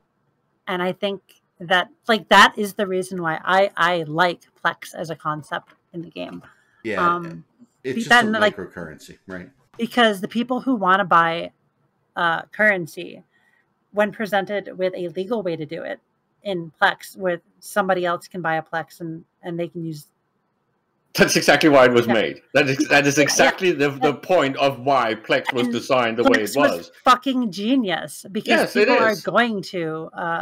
Because it does exactly what you just said. It helps solve the problem that people want that service, which is something that people call pay to win, but it's really not in EVE. But it's pay to get that little bit of an edge or speed things up for you so you can skip things. It was the same with skill injections, even though I think that was handled very poorly and the solution was not as healthy as it should have been. To defend skill injectors? Yeah. Is that what's happening here? No. Hey. Skill injections was required in some form. So you are defending it? Okay. No. Some sort of catching up when it comes to skill points was required. Say it was required and say you're not defending that decision. I just wanna address Marley in chat, right? Like, because I don't know what the fuck anti-money laundering and money laundering is, right? I know exactly what it is, and you guys know my background in finance. Me selling an asset in game to Arcia and maybe doing a Venmo transaction over it isn't money laundering. Has nothing to do with it, right? And if it reaches the degree that I have to claim it, I can claim it in the US and I'm just fine. Okay, it's against the TOS. It's not against the law in the US for me to sell any asset that I own to another person.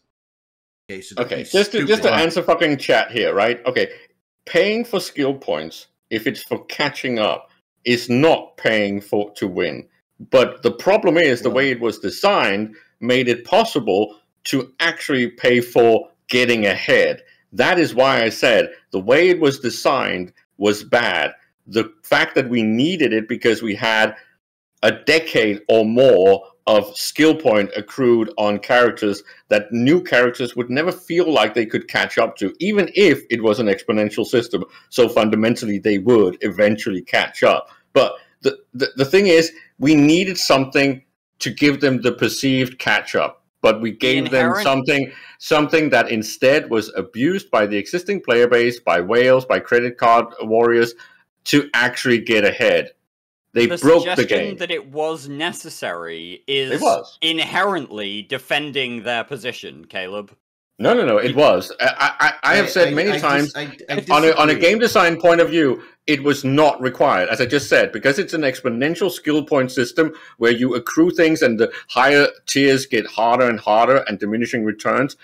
It was fundamentally not needed. But from a perception point of view, when a new player started, it looked like it. It's a bit like, again, I have said this before, it's a bit like playing Dungeons and Dragons, and you join a group of level 15 and 20 characters, and you feel like being level 1 is going to be a problem. Well, before they reach one level, you will be one level behind them. So it's not a fucking problem. And it's the same in EVE Online. It is a little different in EVE Online. And by the way, remember, the part of the challenge that CCP is trying to solve, right, is how do they retain new players? And if their perception is the new players are quitting because they can't compete with people who've been here for 10 or 15 years, right, they need to level set that. And that's where my original suggestion, work with the CSM to really get a game plan to understand that. And we as veteran players do have to understand that, you know, life isn't perfect. And if we are trying to enrich the game and there is a way, I'm not saying skill injection or anything, did it or didn't, but if there is a way to keep those new players in here longer, perhaps faster advancement, faster gain of skill points in some way, right? That's where you work with your key people in your player base, and you trust them to help you as a company. Because the CSM, again, CCP, if you haven't figured this out for yourself, the CSM is actually here to help you, okay? And if you actually use them and talk to them, you'll get real help, because they're smart people, okay? And in many cases, they're smarter than you and your CEO, okay? If you haven't figured that out, you need to, okay? If you want to be successful, work with your players, gain their trust, right? CCP's lost the trust of the players. That's another challenge. They have to regain the trust. They have to work with the CSM and solve these problems, okay? And if somebody comes to us and doesn't jam it down our throat or sneak it in the back door like they're doing, you'll find if you explain yourself, your customers will be more understanding. By the way, I just want to give a shout out to, you know, whatever the new Coke is. You know, they got this little test market. It's not like replacing the old classic Coke or anything, but they say it tastes like space. It tastes like space. It kind of just tasted like vanilla Coke, honestly. It's cotton candy and it Coke. Tasted a lot like vanilla Coke to me. Cotton candy. It's got a cotton. We had a significant taste test here at the Casa de Asmock. I still like Pepsi better. Yeah, Pepsi sucks. How do they know how space tastes like? Hey, somebody at Coke played EVE Online. So fuck you. They know what it tastes like. The International Space Station. Yeah. Opened the window, took off their helmet. If you ask astronauts, then they will tell you if space tastes like anything, it's a bit metallic. I'm just going to say, okay, the International House of Space Soda. We need it. You can come to the Interstellar House of Pancakes in Pator. The photos are orbiting the Matari homeworld of Matar. Really? You have an whatever the fuck you said? Yeah. Okay, cool. The it's an EM Fortizar. How would we donate to that? What would be the way? It's not like a charity. It's just a Fortizar. But you can give me money. Okay, so you can give Arcia money for her little Fortizar. Don't get no. We already have it. We already have it. I mean, if we're going, there's upkeep, isn't there? There's upkeep. You know, some fuel. You know. EM is a lot of old players who have more money than sense. It's fine. Just donate to the Plex for good. The Plex for good for Ukraine. We really should talk about that. We were going to talk about that earlier. Let's throw that in there now. We're almost out of time. Oh, there's no meta show. We don't. We have a no we don't meta have time show. We are unlimited. We have unlimited time. Unlimited edition, right? Okay. By the way, if you just keep, the guy who keeps recreating counts, I'll just keep banning you, so I don't care. Let's see. So we have the Interstellar House of Pancakes, which is excellent. I like pancakes. I'm a fan of pancakes. I've seen the pancakes. I've eaten the pancakes. They're great. So go there. 5 stars for the Interstellar House of Pancakes. So what do we? Yeah, I mean, like I said. Hilmar, come on in. Either that or I'll have, CCP chair that's Hilmar and we'll interview CCP chair. I'm not beyond doing that. So I'll make up your answers. Dr. Pepper is the king. Thank you. I will say that you have to choose your words carefully, Eric. You implied that I was smart. You are smart. I don't imply. You are smart. You wouldn't have been elected if you weren't smart. Soth is smart. Everybody here on this thing and in our audience is smart too. I mean, I am an ascended loser. Right? I came in 11th. You what? I came in 11th. Right? Doesn't matter. You're on. You're there. You're a big deal. I am That's now. The way it is. I voted for you last time, and I'd vote for you again. Yeah. Aww. I'm going to go. I'm good with the Mr. Pibb. I'm good with the Dr. Pepper, although I do not drink soda. I drink it as little as I can. But I did ask my wife last week to buy some cherry Dr. Pepper. So we do have that, but I believe all my children drank it before I could have more than. So I'm sad. Yeah. Since the pandemic, I've gained weight. So, like me and everybody else, right? You've gained weight, my ass. I mean, I have gained weight, like, objectively. I'm not saying that I'm, like, overweight or anything, but I've gained weight. I didn't have that luxury. I had to work on my feet during the pandemic. Yeah. I will not start losing weight until it's golf season, so that's kind of started, so. Oh, so you're starting to gain weight. To lose weight, sorry. Oh, yeah, I do. I lose a lot of weight during the golf. I mean, I'll drop like 20 pounds in the first month.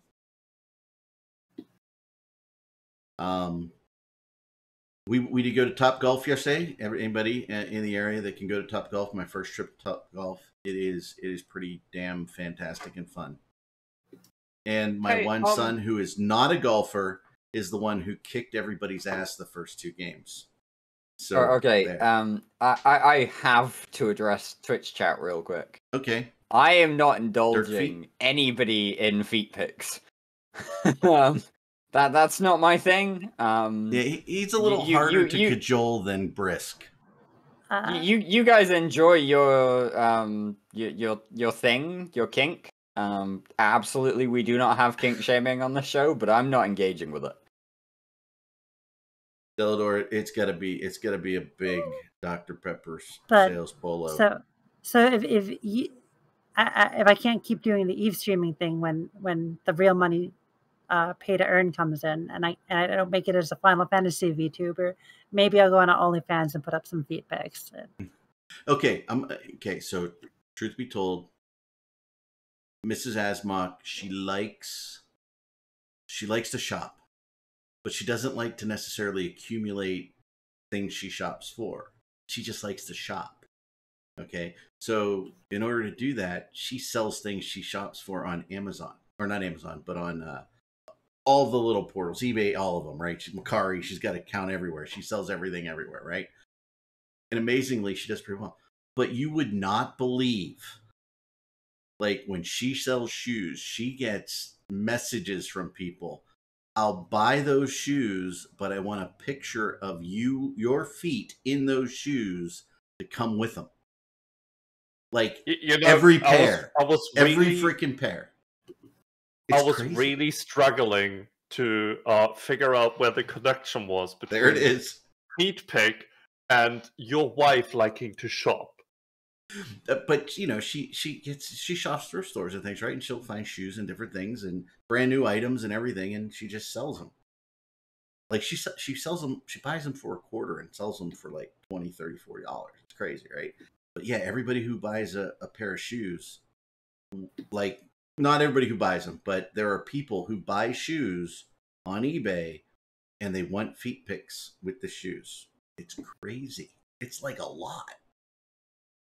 That's pretty disturbing. And they're willing to pay a lot of money for it, too. I think we found an alternative to selling retrievers, everybody. There you go. So, you know...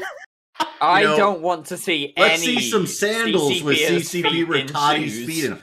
Hilmar, quit showing pictures of you naked getting in and out of a hot tub. I mean, sell some pictures of you and some, you know, some UFOs or something, man. Let's go. No, we need a skin of every member of CCP's feet. Oh, that's a skin that like instead of the rabbit ears, yeah, you below can buy, every ship we've got get a feet. skin for each individual skins for everybody's feet, and they can expand that to key members. Did I share too much about Mrs. Asmock? Foxfire in chat. That would be the next step. Yeah.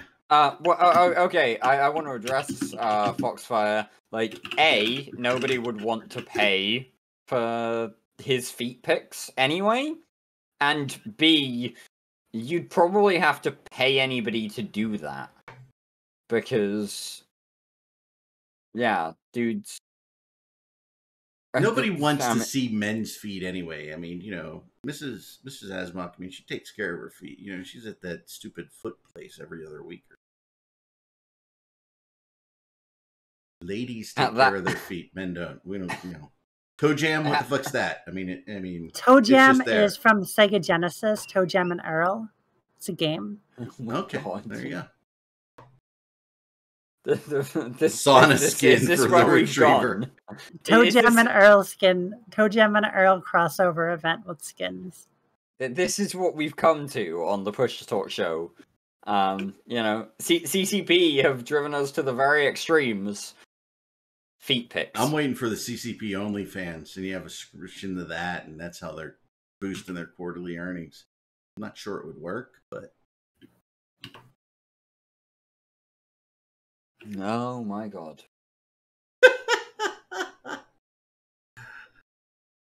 Only NFTs.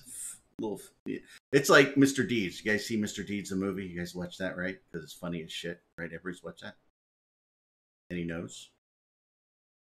No. It's really? The guy, the butler, he's like, allow me to change your soul. I like feet. You don't know why. Oh, dear Lord.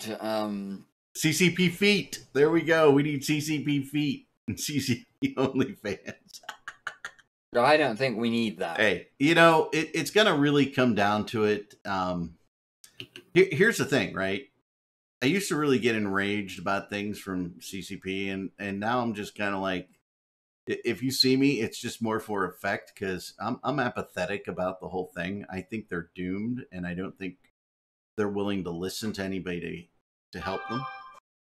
So really, that's where they sit. I'm just apathetic. Just let it fucking fail and let's move on. You know, I need another tea time during the week anyway.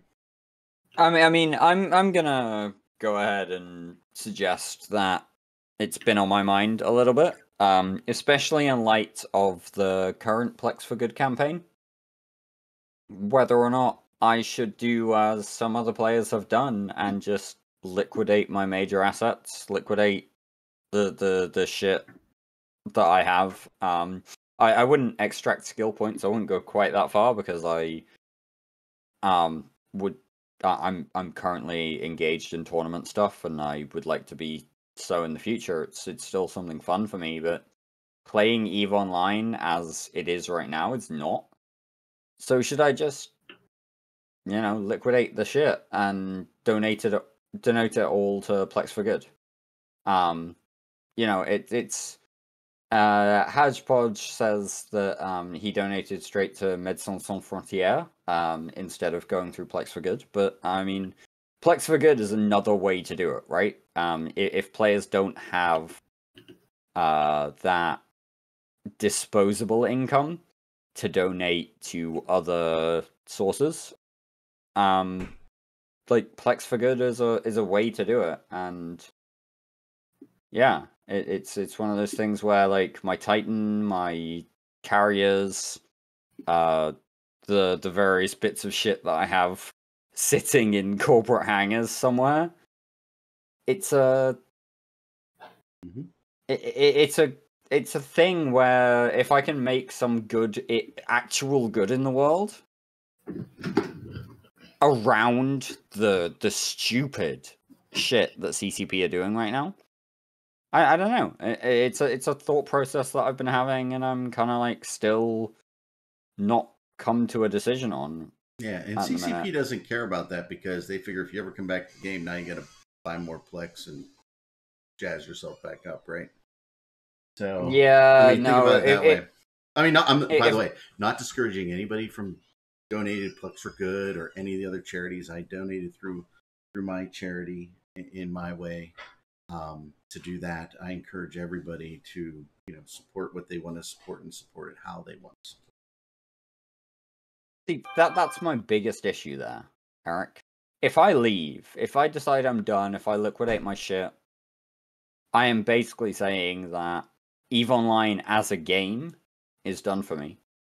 And I've spent a lot of years thinking about this game as a really great place to be, thinking about the community as fantastic. The reason that we do these shows is because we enjoy getting together and having a chat, and even yelling at each other, which is okay because we're friends. So and these shows where we're talking very seriously about CCP's fuck ups, we don't enjoy doing these shows, guys. Like I just still don't like when you do the whole fuck ups, because if you think about it, right? One of the biggest gaming scams out there, Scam Citizen, has been raking in money hands over fist, right? And many of the things that he basically used as the whole inspiration and premise for his fucking fantasy bullshit was basically on CCP's table for actual vision and actual ambition. I call them fuck ups. Just a quick warning, folks. It's pretty windy out here, and I did just have an electrical flicker. So we may be testing. If we go away, we will come right back. And this will be fun. But technically, I should stay online and never go off. But yeah, go ahead. Sorry, for interrupting. I call them fuck ups because I call it like I see it. These are major fuck ups on account of the company that is in control of EVE Online. These are major fuck ups in terms of the way CCP are approaching us as players, us as customers, us as stakeholders. There's been a whole huge conversation about the stakeholder versus customer versus player thing today, and I think that's a big thing that CCP need to go away and reflect on. Well, they need to stop being fucking amateurs, and they need to learn how to engage with their customer when it comes to actually selling their products. They could start by actually having a marketing budget, which last that I checked, there's hardly any money being spent on marketing. How can you not want to market your product when you feel like it's struggling to retain and get new customers? It's like, are you daft? It's like, are you expecting the players to do it? Have you listened to your player base recently? They do not want to sell this game to their best friend because it's in the shitter. And this is why the whole question about liquidating assets and donating right now, Plex for Good seems like a really great thing, because if I liquidate my assets and turn them into Plex, okay, sure, I've liquidated my assets and turned them into Plex. I can come back to that Plex later. Or I could liquidate my assets right now and turn it into Plex and do some fucking good in the world. Even if it's just 50, 60 quid, it's more than nothing. It's a huge kind of question, because I'm like, I want to believe, I really, really want to believe that this is a game that I could come back to in a year, 2 years. I'm not saying I'm going to stop doing things in the community, but in terms of active playership, I want to believe that I could come back to this game in a year or so, and it will be better. But I'm not sure if I'm that gullible. What? I want to address this one quick. Yeah, Maraleaf in chat saying Eve is being sweated by Pearl Abyss. No, we need to get over this idea of Pearl Abyss are doing this. It's not. It's Hilmar, it's Rotati, it's the CCP marketing team. It is CCP leadership specifically, yeah. Yeah, if anything, Pearl Abyss have actually shown they are pretty hands-off, and the only times they get hands-on is from what they've said in their earnings report, when CCP put the game into the shitter so bad that they had to step in to fix it, aka Blackout. Yeah, so I'm curious, and Caleb, I don't know if it was you said this or someone else, right? They have no marketing budget. I mean, we don't actually see their budget, so we don't really know what they're spending, right? I mean, this whole the budget is out. The financial statement with the budget with the statements of the individual details with something like marketing is actually out. I think it was Spot that had gone and found it, or maybe Noisy linked it to him, and we were sitting and going through the individual details. And the fact that they have hardly any marketing budget is, in my opinion, ridiculous. Because and you haven't seen any of those cool advertisement like things from CCP in an age. It's been forever. What we get is we get that what's it called, the Pulse, which is kind of good, but that's internal. That's like the internal information stuff. It's our TV show. We're already sold on this. This is like those fucking EVE Online ads that I keep getting on Facebook. CCP, Facebook, I am not the one you need to sell on this game. I've played it for a while. You don't need to sell it to me. Yeah. You need to sell it to the other people, not me. So, Noisy, I don't know if Noisy's question was, wait, no marketing budget, meaning, do you really mean that? Or he was like making that a question as a statement. I'm not sure. Noisy, can you help us understand?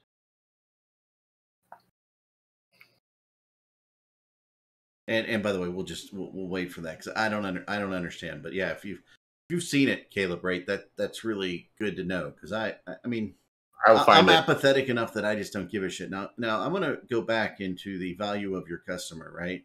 So back in the heyday of EVE Online, okay, one of your most valuable aspects of your customer is that you had so many customers, and even when we talked about EVE Online much earlier, right? We were more considered what you could call evangelists for the game, because the game was so cool. Yeah, it had its problems.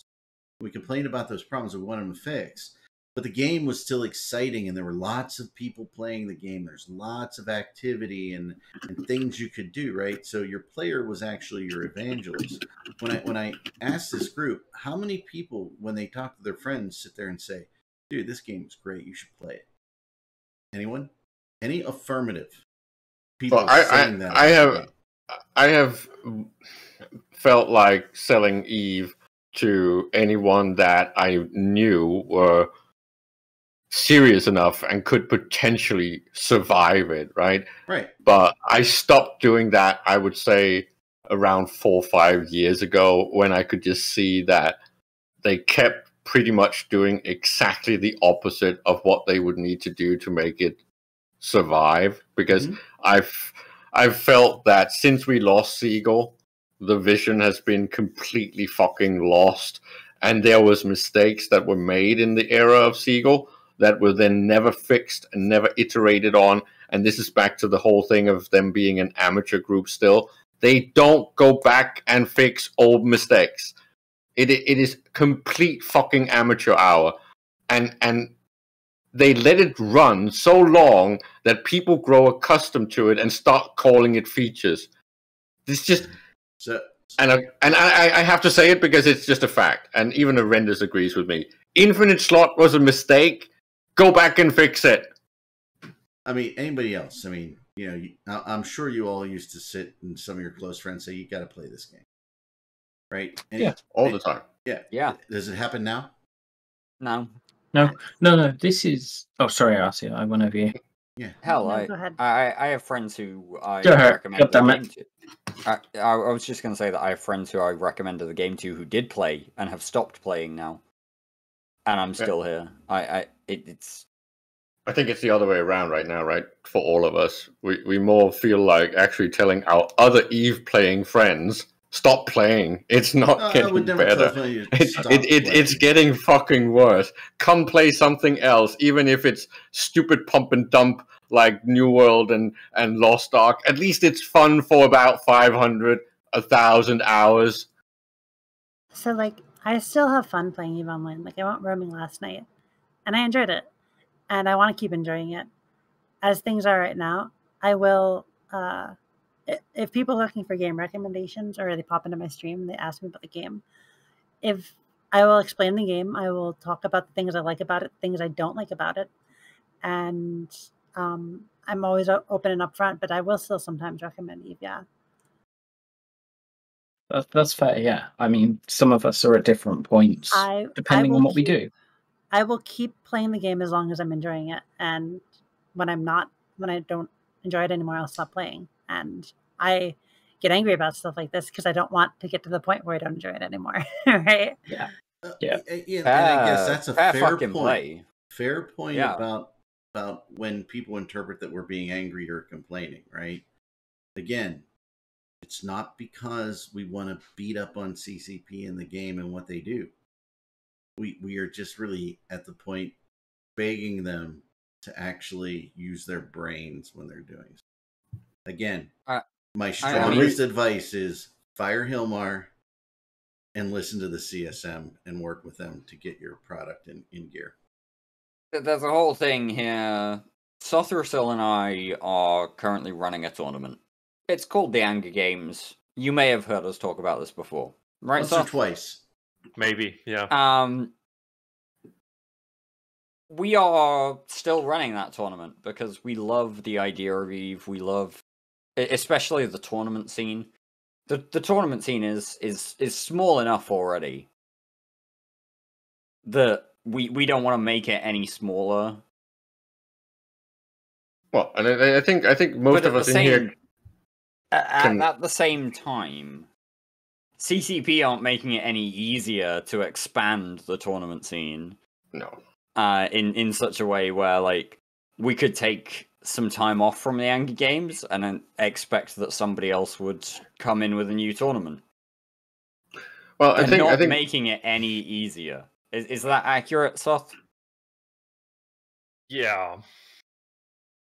I think the room here agrees that EVE is maybe one of the best games, or potentially one of the best games ever made.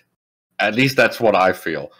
If they had kept going in the direction of their original vision and ambition and idea, it would have been amazing. But instead, it actually took a horrible turn from like 12, 13, and it's just been trickling down towards 0 ever since. Can it get back in health? I think so. I know I might be the only one left that's positive about this, but I really think they could do it. But I'm not going to say fire Hilmar well, I did say fire Ratati, or at least move him to something else. Can I amend my fire Hilmar statement? Fire both of them. Okay. Well, he cannot get out. He cannot manage an economy, and Hilmar is really. Can we include the non-existent executive producer in that? No, like, sure. But can I just mediate it a little bit, because Hilmar is not a CEO. That's his problem. He's really, really bad. Hire a real professional CEO and make Hilmar one of the people in the group that actually designs the vision for the game, not the business. Because no. Oh, seriously, he is one of the old guard. Remain. No, well, not the guy who brought you Blackout. He should have fucking nothing to ever do. No. That's because he can go. Thanks. Okay, seriously, let's be fair. Hilmar is one of the old guard. He actually have been there since day one. He understands the game. He knows what the original premise was. He doesn't understand the game anymore. No, not anymore. But that's because he's been pseudo CEOing and failing at it for 10 years. There is no But at this point, he's too far out of touch, Caleb. He's gone. He needs to go. just cash your shares in, take your money, whatever, just get out. It's time to leave, right? You've been here 20 years too long. Go be a CEO somewhere else, right? Yeah. Yeah. Go focus on your blockchain project. Every single thing NFTs or the meta. Everything he's touched in the game turns to shit. Okay? So is this type of absolutist, aggressive personal attack bullshit that makes it so that these people never listen to us and trust us? Because if we vote people, if we vote people in on the CSM and they're supposed to give them this fucking information and this attitude, they're not going to listen to the CSM. Again, Caleb, you're wrong. They already don't listen. You are 100% wrong. That's not what we said the CSM should do. That's not what we said CCP should do with the CSM. This is me as a critic, as somebody who invests in companies, looks at CEOs, talks to CEOs, does all that shit, right? Hilmar is terrible. He is the worst thing for this game right now and has been for at least a decade. Now, you can disagree, but I'm going to tell you, Rattati and Hilmar are some of your problem here. There's an attitude problem on both of them. Hilmar has shown his attitude in his understanding and his thoughts on the players when he's not in like a little cushy interview, right? He didn't even write his own thank you or I'm sorry letter. Okay, we know personally how he's reacted and treated people inside CCP. Okay, he's not a good player. He's not a good character. He's not a good guy. He's wearing the black hat. Well, when everyone is screaming at you and pissing on you, you're not likely to come out with an honest apology. Hey, you're not likely to understand that you've messed up. Yes, he did mess up. The flip side of that is potentially people are calling you out for a fucking reason. Okay, he's messed up many times, but he's also been the fucking anchor of the game and the whole idea of the game. He fucking hasn't. No. Seagull was the anchor. No, Soundwave was the anchor. He was brought in to fix it. Soundwave was hired from the player base, and he was a fucking genius. And Hilmar decided he was going to fix it when he stepped in as executive producer after Seagull left and never fucking relinquished the role. We have never heard from the current executive producer of EVE Online, which is CCP Manbjorn, for any of our viewers who don't know. CCP Manbjorn is the executive producer. There is a trifecta of people below CCP Manbjorn, which is CCP Rattati, who is director of something or other. Product. You have CCP Berger, who is the creative director. And then you have CCP Shreddy, who is director of actually implementing whatever the fuck, I think. Hey. I can't remember their particular titles offhand right now. But generally, this has all been orchestrated from the fucking top. And the people at the top need to actually take a good look at themselves and go, we're not being positive contributors anymore. We are taking this in a negative direction. The players of the game that we are trying to manage do not want us here. Come on. It's just like, history, even recent history. Get out of the fucking way. Is rife with companies that have made certain mistakes, taken certain actions, done certain things, CEOs that have done certain things. And they actually say, hey, we're going to change policy because we made a mistake. Right? I mean, big CEOs, not like CCP CEOs. CCP is like small, teeny tiny in the world of corporations in the world, okay? We've seen how other CEOs react to certain things, right? And how they do things. This guy isn't a CEO. He doesn't act like a CEO. I mean, I'm a CEO, okay?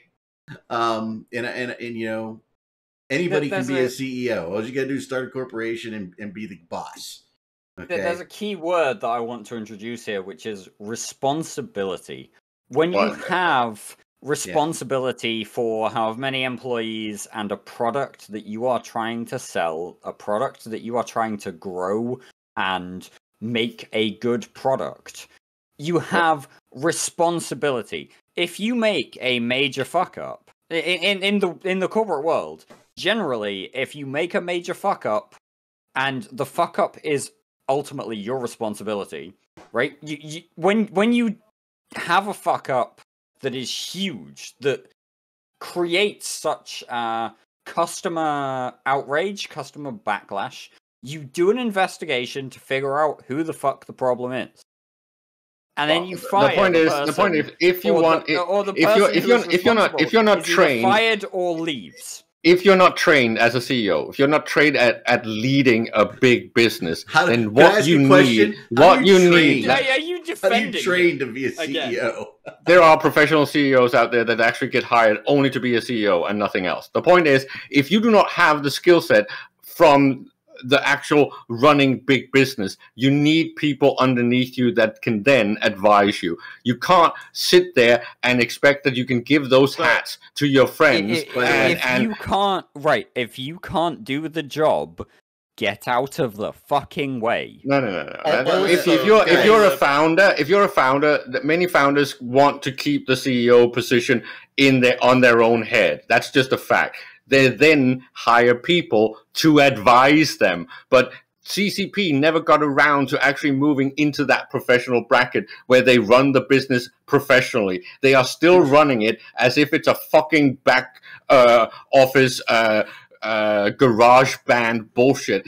They are still being amateurs. And if you allow the type of slight nepotism that has been going on in CCP... They're hiring their relatives? Is that what they're doing? They're hiring their friends, but but go ahead. I'm gonna say it again. If you can't do the job, get out of the fucking way.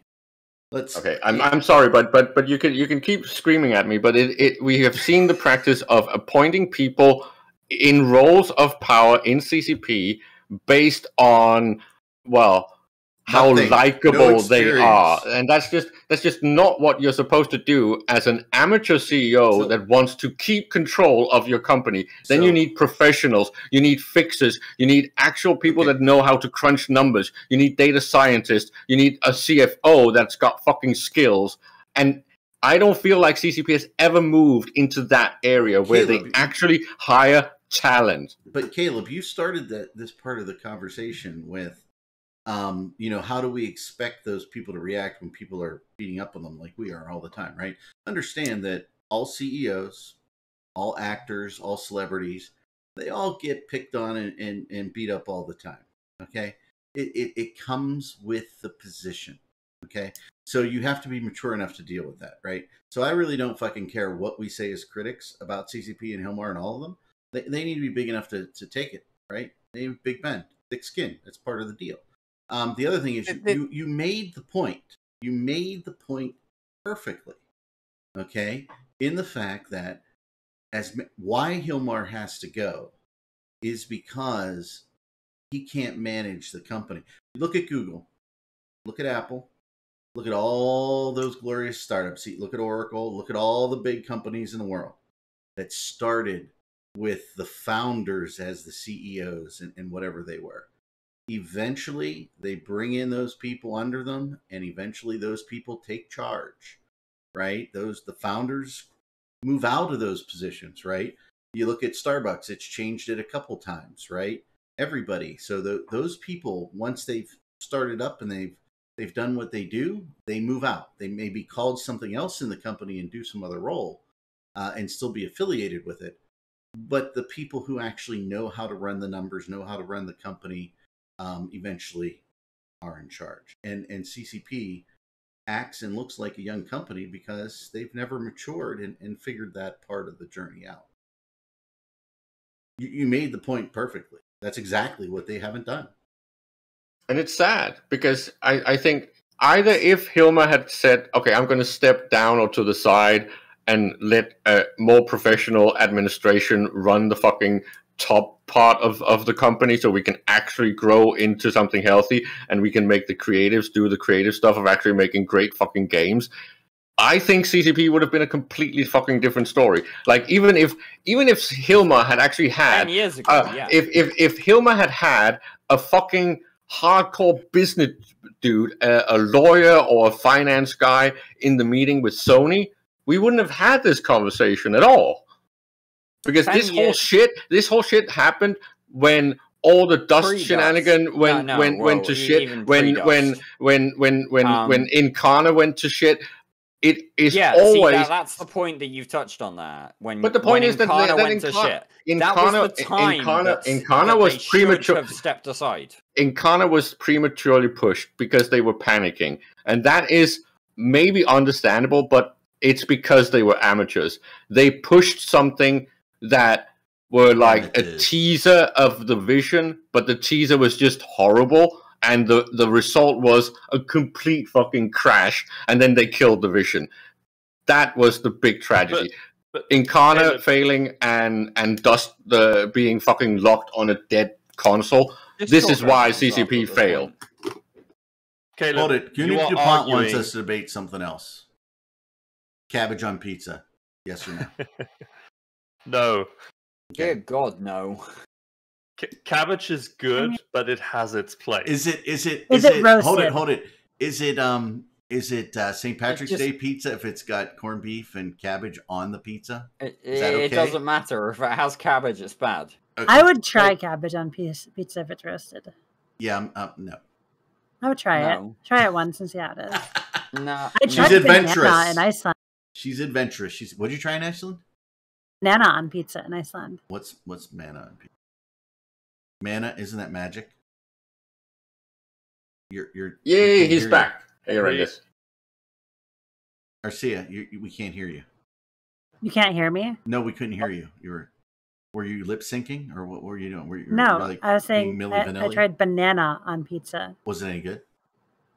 Not really. Okay, well, I wouldn't think it would be good.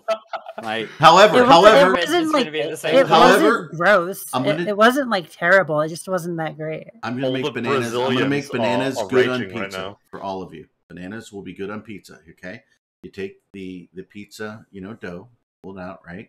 All right. A little cinnamon, a little sugar in there, a little butter. Slice up that banana, cook that sucker in. It's a dessert pizza. You're all gonna fucking love it. Just bananas Foster pizza, right? Okay. Take it out, little flambe.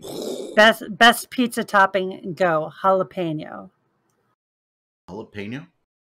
Jalapeno, best pizza topping. Like hot or just flavored like jalapeno? Jalapenos, like actual jalapenos, like hot jalapenos. Okay, I love spicy food. All right, there you go. Make pizza dough out of cookie dough. No, that's just a. What's best pizza topping? Best pizza topping. Everybody pizza. Go. What is it, Horrendous? I didn't hear. Another pizza. That's Larry and Carol's, baby. That's stuffed pizza. You fold over the same slice on top of itself. We call that a UFO here. No. I personally would say a pizza really needs a good sauce. Spicy or sweet?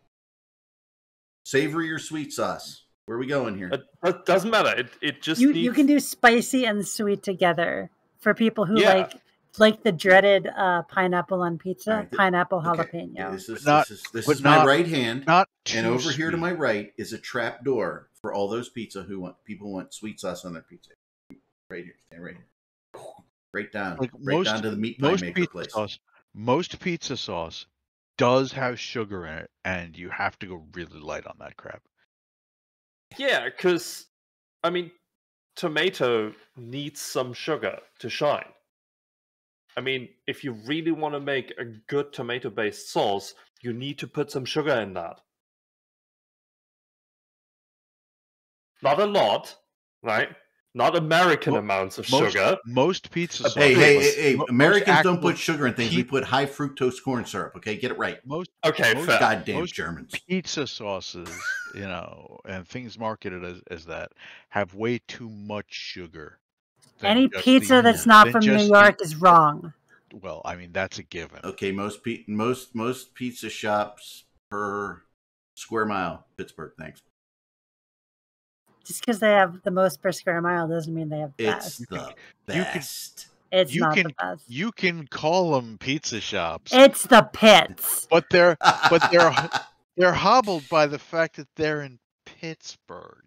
Hey, we call it Pittsburgh here, and they're the Stillers. All right.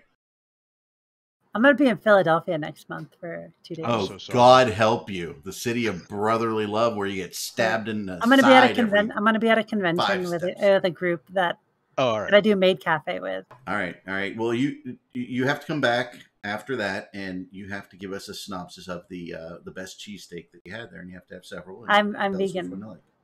Well, just have cheese. By the way, I know. I don't want to get you guys away from the food talk, but did we talk about the Battleship Brawl yet? We did, but we can talk about it again because we've been here a long time. We probably have a whole new audience. Dirk, is there something else you haven't spoken about either? And by the way, 25 minutes, we can be right into meta show time. Hey, look, I'm entirely anticipating that we will end up being the meta show for at least part of the evening at this point. We've been here long enough, and we're still going. So yeah, I was surprised. I'm not actually here. I'm just popping in to go. Damn, why are you guys still running? Caleb, I'll tell you why. Caleb won't shut up. He won't shut up. I heard Caleb complaining about people screaming, and I think that's just the funniest thing in the world. Since Caleb is completely incapable of having a conversation with his volume set at less than 13. Okay, so before we get into the battleship talk, I'd like to ask Bard Ghost, what have I not spoken about today? I think you know what. No, I think he did talk about it, but we said talk about it again. The battleship brawl. I swear to God. No, not battleship. I'm asking you what I'm supposed to have talked about that you think I haven't. What he means tell me. Did we talk about that? We actually managed to get the pack off the store. Well, not just that, but something else. Just fucking Bard Ghost. Stop talking around the issue and talk about it. Yeah, I believe there's a post somewhere, isn't there, Derek? By the way, I got timed out in the chat. How'd you get timed out? Because somebody said they wanted to see a picture of let me see me from the cafe, and I posted a link to a tweet I made. Give the link to one of the usual guys, and we can post it.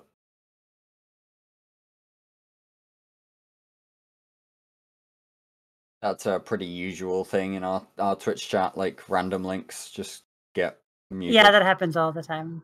So, yeah, we if you pass the link off to like myself or Eric or Matt, we can throw that in for you. I'll put it in stuff. Yeah, give it to one of the irresponsible adults. I tweeted a picture from the Atlantic City cafe that we did last year. Zoranese, right? Oh dear lord! Actual maid outfits. Yeah. I'm wearing a face shield. It's a clear mask, basically.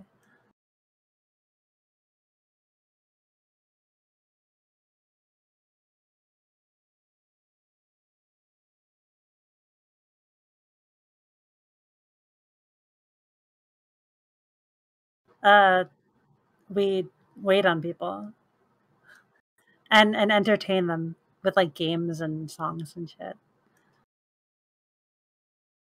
And Eric is apparently muted.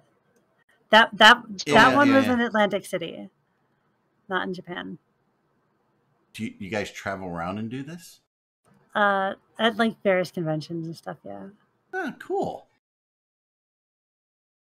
All right, we got what? One person with bunny ears. One person that looks like maybe they've got, wrapping paper bows in their head. And another one with like lion ears or something. There's a couple of cat ears snuck in there somehow. Lots of lace by the looks. I don't know that. Well, no. Maybe not lace, but like lace imitation cool. at least. It's kind of cool. You are the shortest one, aren't you? No. You look short. I'm the second tallest. I'm looking at the wrong person. Sorry.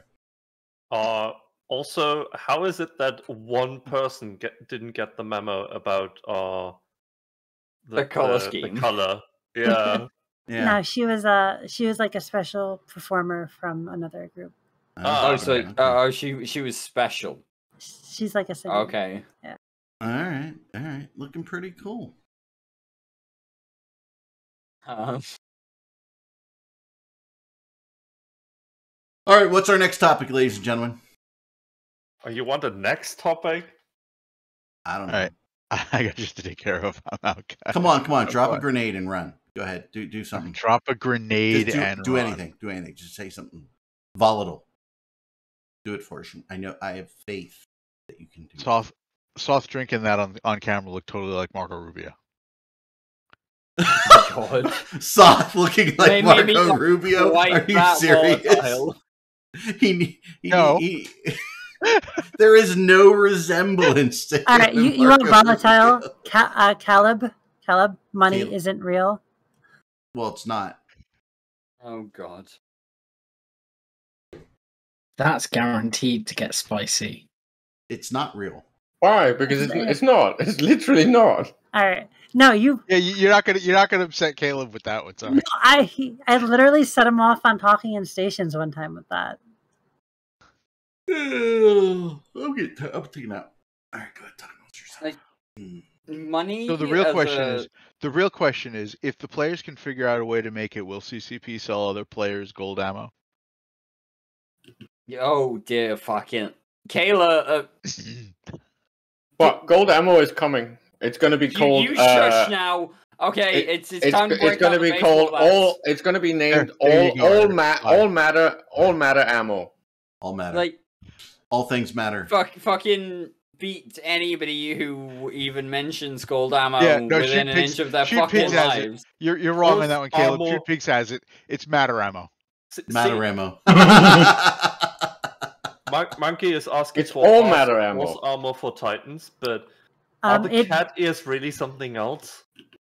Yeah, Marley, I have no idea. No, I mean, can't you just see an avatar with the cat ears poking up over the bulb? No, when it fires the Doomsday, it's going nah. The Doomsday's meow now, right?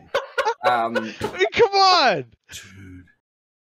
Imagine, hold on. Imagine if CCP were to sell the sound that your weapons make when they hit your enemy.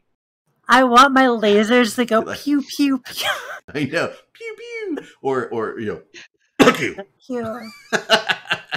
$5 for a month of pew pew pew. Well, if CCP actually makes, you know why I'm comfortable saying things like $5 for a month worth of pew pew pew. CCP don't listen to their customers, and so it's never gonna happen.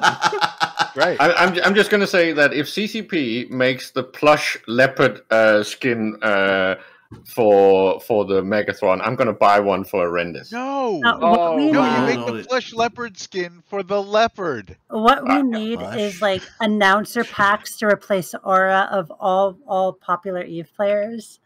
Guys, Meppa has a great idea in Twitch chat. No matter what gun it is, he wants to hear armor hacks. So basically what we need is like every time a Legion shoots a gun, it goes armor hacks. or those guys in the back of their pickup trucks, they've got the ball sacks that hang down from their trailer hitches. You put those on a couple boat or ships. People buy those. Please don't give us battleship nuts like battleship nut. Did you just name that pack? Truck nuts. The name's got to be as catchy as truck nuts, so it's got to be hack nuts. Hack nuts. Araya has a great one as well, which is that he wants his autocannons to say "ratatatati." Wow.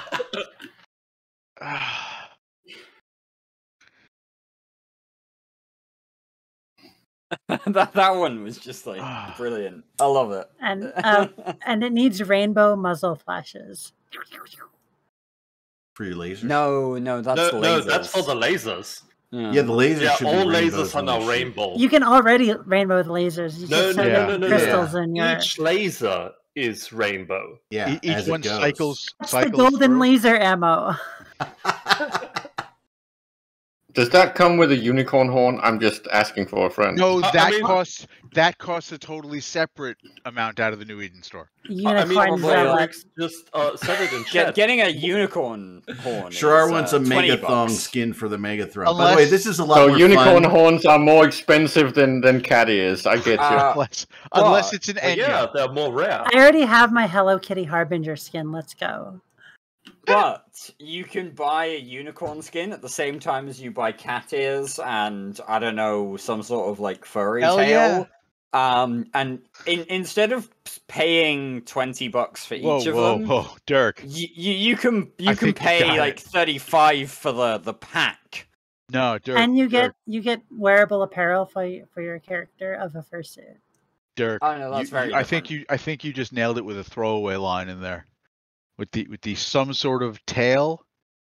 Think of the number of variations of tail they could do. I know, right?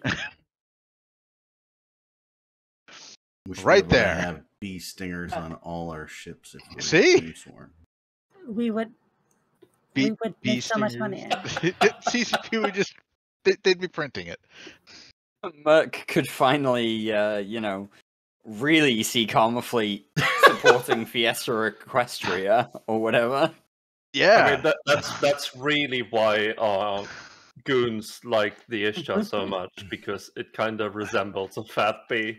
I'm just true. Last week on the Meta Show, if you didn't see it, I mean, Merc was in rare form. If you think we complain and bitch and yell and scream, holy shit, that Merc rant from last that's not the same. That's not even in the same league. When Merc rants like that, I don't know if he actually does some serious prepping, but it sounds like a fucking sermon. It is so well written. The timestamp is like 36:45 or so is where you want to start that whole link. I'm gonna see if I can find it. So I got to take the temperature of the room here. So it is 15 minutes to theoretical Meta Show start time. Does everybody want to keep going, or do we want to kind of wind down? I want you to keep going. But you're not even going to be here. I'm not going to be here. You're going to play with your cats or something. I don't know what you're. Actually, my cat is currently glaring at me. Because as long as we can find things to chat about, I'm good to keep going. Well, I'm all about making fun of CCP but we just established, Eric. We just established that if Arendis is going to go and play with his cat's tail, that's basically product development research. I want to be clear. I did not say he was going to play with his cat's tail. I said he was going to go play with his cats. First off, I'm not actually playing with the cat. Because if I play with the cat, she'll be happy, and that will ruin her afternoon's activity of glaring at me. So I would not do that to my cat by entertaining her. Well, when you feed a killer, you keep the killer. That's just the way the rules work, right? Yeah, but I don't have to feed her for another hour or so. We could totally do karaoke, and we could not do karaoke and say we did. You could stream Cards Against Humanity. Oh dear God. Dick. No, not again. The way we play it, you could stream Cards Against Humanity with the full array of goon packs, and like tell people in bad posters that you're gonna do it. Okay, we can't stream that. No, we could stream it, but not on Twitch. Yeah, we would not, especially not on this channel. I've suggested this before, so rules very quickly. Why is words like Twitch fiddlesticks named Twitch? I actually heard about that the other day. You did? And I forgot. I totally forgot. Why do we only invited you on the show to get that answer out of you, and here you go, nothing. Jeez. You have brought shame upon your family for generations. God. Twitch gaming, which refers to fast action games that test reflexes. Twitch. Such as first-person shooters. Twitchy. You little twitchy. Twitch gaming. Like, your Twitch reflexes in Fortnite, Halo, Call of Duty. Shame on your mother. Shame on your cow. I don't really play. Shame on your cow. I don't have a cow. Did someone sound clip that one? I wish they If would. not, then they should. I want my guns to have exactly that sound clip. When somebody says, "I want the sound clip," because I want to put it on a button here, so that every time somebody says something, "Shame on your cow." Or like when your ship explodes, it could be like, "In my dying breath, I shame your cow." For hate's sake, I shame my last cow at thee. Yeah, that's exactly what I was thinking too. That's hilarious. Oh, I found my Tarkov. I'm not sure I can keep it together. Whew. Breathe. I'm even reasonably sure that Eric was hearing that in the same Ricardo Montalban voice that I was hearing it in. Oh, absolutely, I was. For hate's sake, I shame my last cow at thee. Oh my god. Do you remember? Do you remember? It's the old Saturday Night Live, like when Bill Murray was on it, right? And he's being a game show host, and one of the questions of the contestants were, ¿Qué es más macho? Ricardo Montalban? Convict steak. Or Lorenzo Lamas? And he said it like 3 times, and everybody's like, I don't know what to answer. I remember that. Do you really? Oh, ¿Qué es más macho? Ricardo Montalban Montoya. or Lorenzo Lamas? And everybody just goes, he repeats it again. So, Bard Ghost had something he was trying to bring up. What was that? Well, which bit? I just said to Soph, I found my Tarkov account for the first time in years. Your what account? I actually forgot the login. And an Eve player rediscovering other games because they don't want to play Eve. What a shock. Oh, I mean, I've been playing Hearts of Iron 4 and Stellaris all weekend already, so... Oh, and last weekend, and the weekend before. Yeah, I don't really play Eve anymore. Go figure. Right. Do you want to play Eve? No, quite frankly. Not anymore.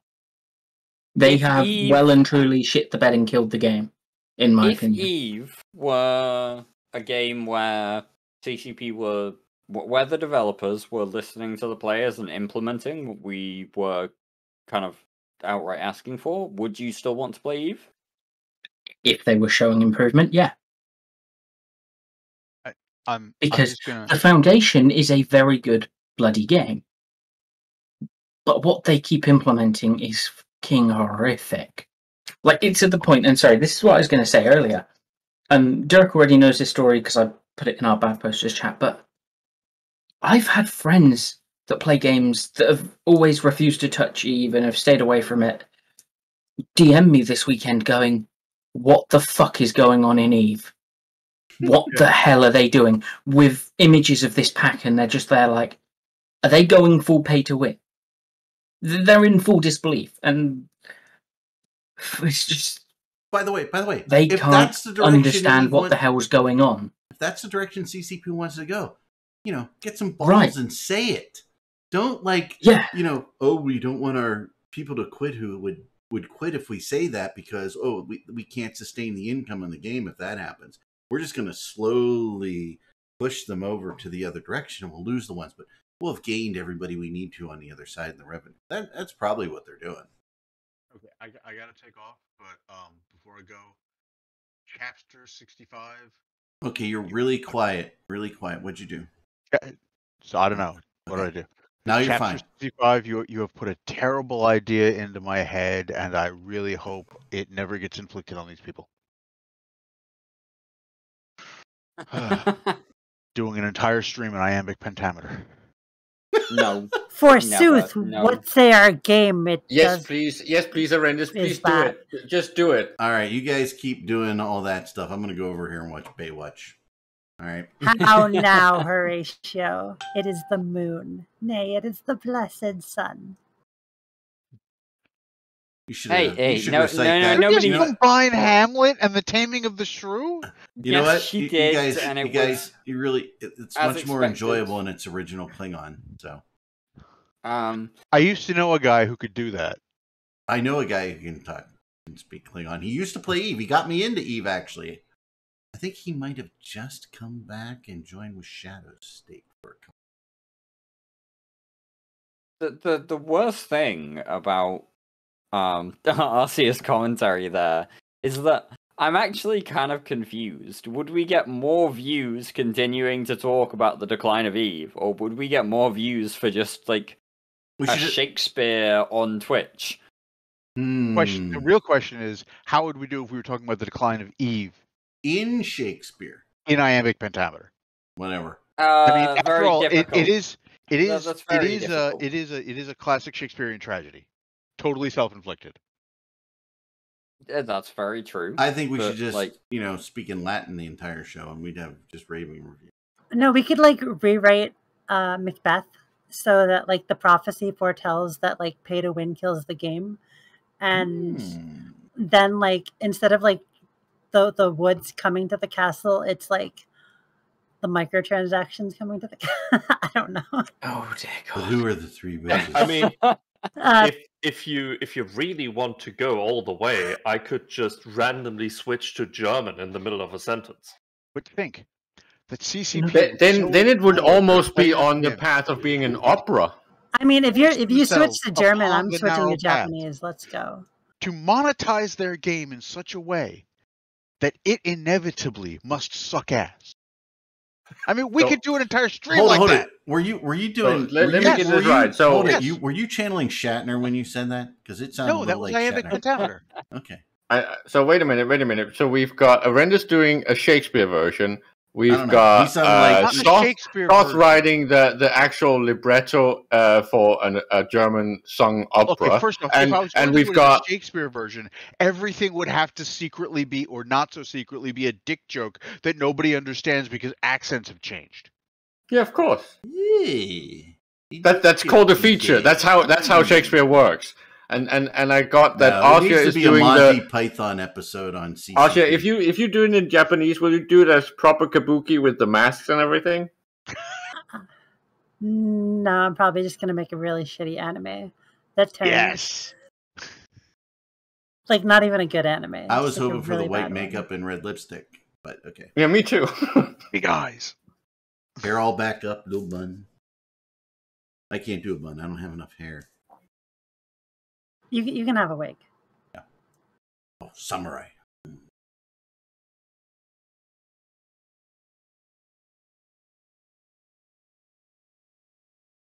Wow, did we get quiet? Done. Just overwhelmed by the idea of you as a samurai. Nobody has commented on my the Shakespeare. Nobody's commented on my new glasses. See? Oh, you're yellow. I can actually see the screen now.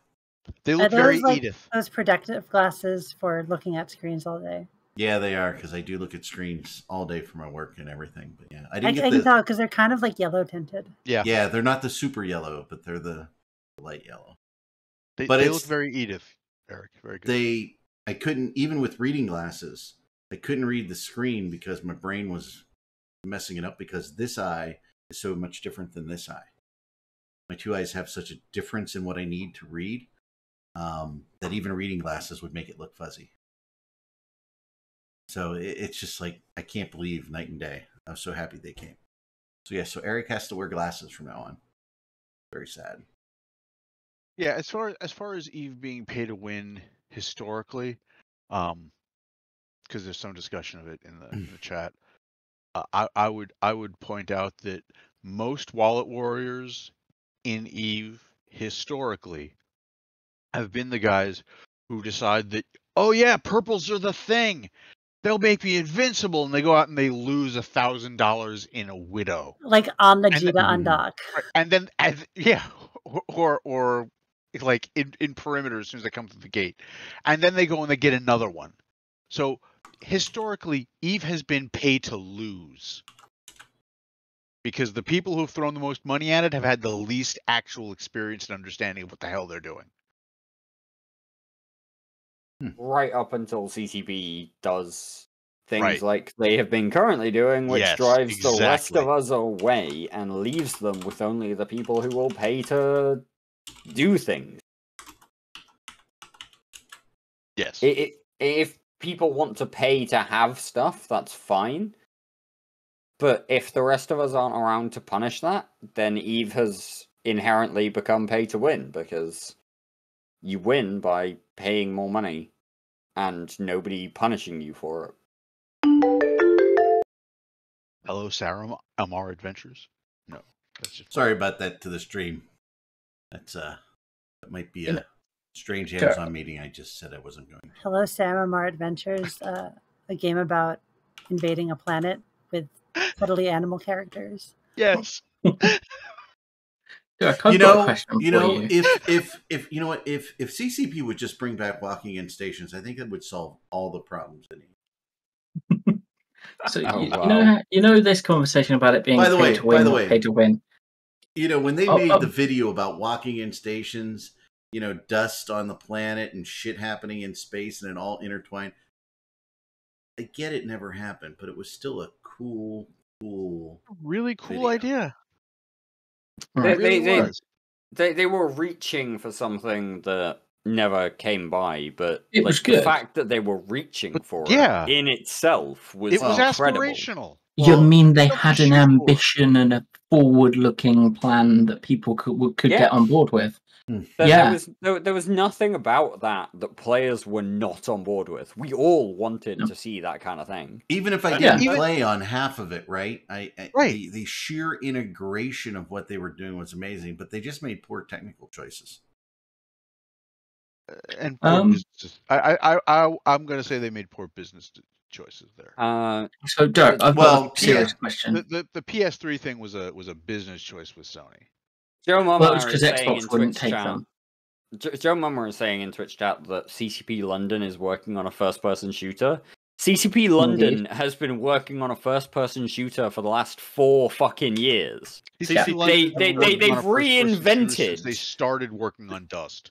Well, let's just be clear, right? That first-person shooter. There is a demo in 2018 in Vegas. 3 times. That one's dead, though, Arce. Yeah, that one's totally dead. They demo it every 4 years. Yeah, I remember playing it, and we beat the Santa. So we should be on track for one at FanFest this year. So I remember playing the demo in 2018 in Vegas, and we beat all the Sancha, and then we had to run to the end to extract, and after all the enemies are dead, I fell off a cliff because I am very good at that video game. Managed to die when there's no enemies. I just want to point out. What did we have? We had Dust, followed by talk of one variant of Legion, which was supposed to be open world. That then died. Nova, then Project Legion. Then... No, we had Legion, then Nova. Oh, whichever way it worked out. Yeah. But there was 2 variations of Legion. There was an open world looter shooter kind of thing that was being discussed, which rapidly died in favor of a closed arena one. That died. Then we had Nova. But Nova at that time was shown as a... Nova is what was shown as at Vegas. No. There was an early version of Nova that was different again, which was an on-station shooter fest, right? Which is what was shown as Vegas. Was that the on-shooter one, or was that the one where you were on the where they were on the outside of a Maelstrom's hull? There was one that you were on the inside of a ship or a structure fighting over control against players. And then you had the second version of Nova, which was the PvE one that we saw at Vegas. You know a game they should make?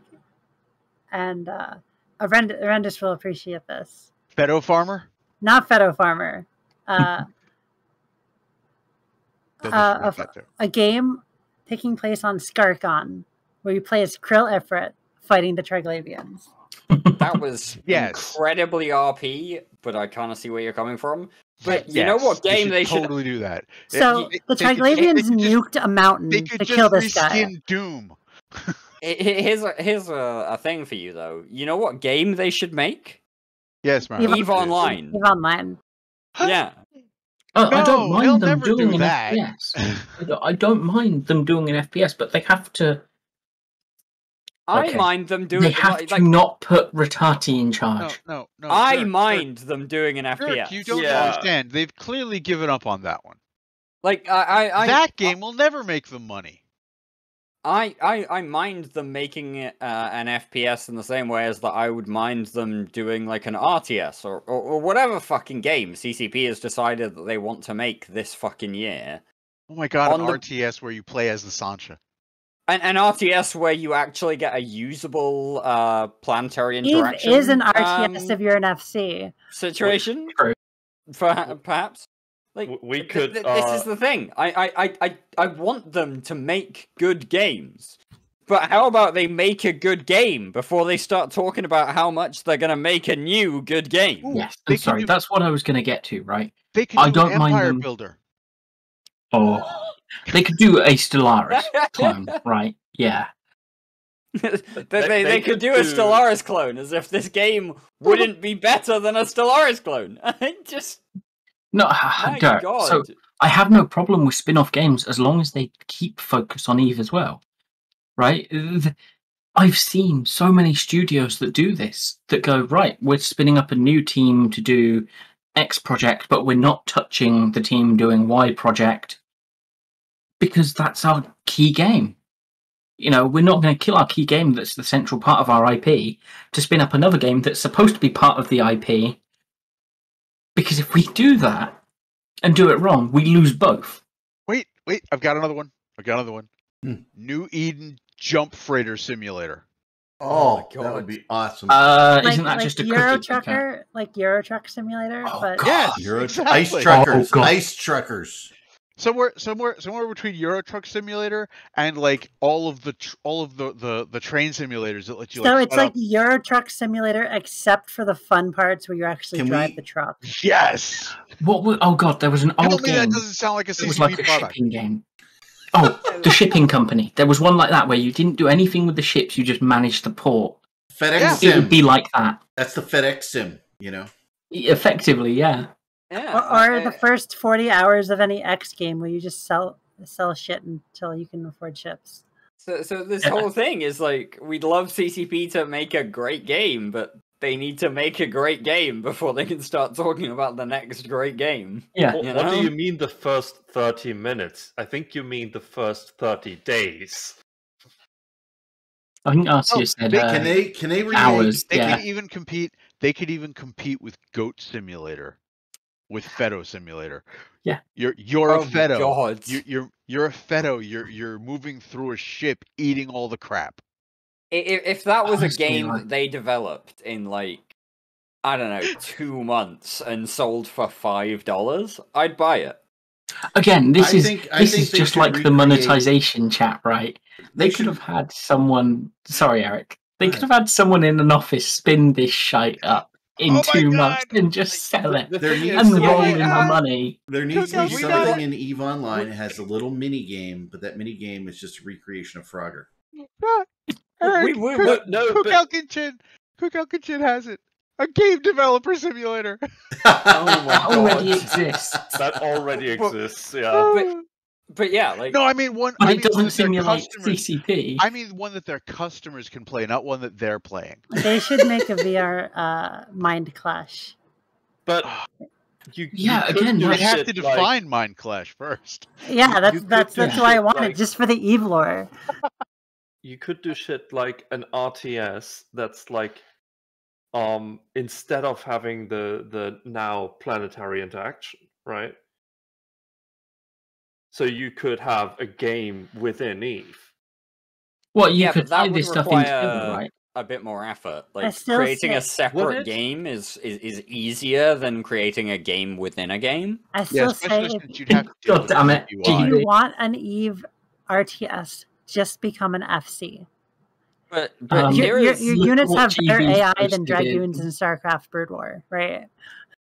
Here is the really difficult thing to kind of like get your head around, and we've all been struggling with it for a long time and kind of like telling CCP to get their heads on straight and just do this. We've come up in the last 4 minutes, something like that, with something like a dozen ideas that we would all pay money for. Roger. And yet we get what CCP gives us, which is, hey, buy a retriever. Yeah. Hey, actually, buy a retriever that somebody else paid for by, making it in-game and paying for the time that it took to make in-game. Buy a retriever that somebody else already paid for. You see, this is their monetization Here's idea. the money. A visual novel where you play as spaceships going to a high school. Yes. Oh God. Why are you looking at me like that, Harbinger Chan? Oh dear. By the way, because you deserve to be looked at like that. Nope. Here's the title. Here's the title. And hopefully people will understand this. Project Eve Co. Oh my god. I don't get it, horrendous. Then you have never been exposed to the amazing stupidity that is Project Echo. The best part of that is that it broke Sothrasil. By the way, I got one of my frogs across, so I'm good. Yay! Oh dear. You see, you guys all missed it. I said it a minute ago. You should see what GB Eve put in chat, because that was yeah. Hey, a puzzle game. Monkey, not Star Trek Armada. Starfleet Command. Where, get this, ready? You could be out there in New Eden, in space, flying a spaceship. Whoa. Huh? Huh? Didn't they make that horrendous? Hey, I believe they aren't developing it anymore. Get that boy a fresca. They're trying to burn that one down, though. Yes, Valkyrie, which was maintained by the studio they sold off because they couldn't afford it, because they weren't focusing on their cash cow.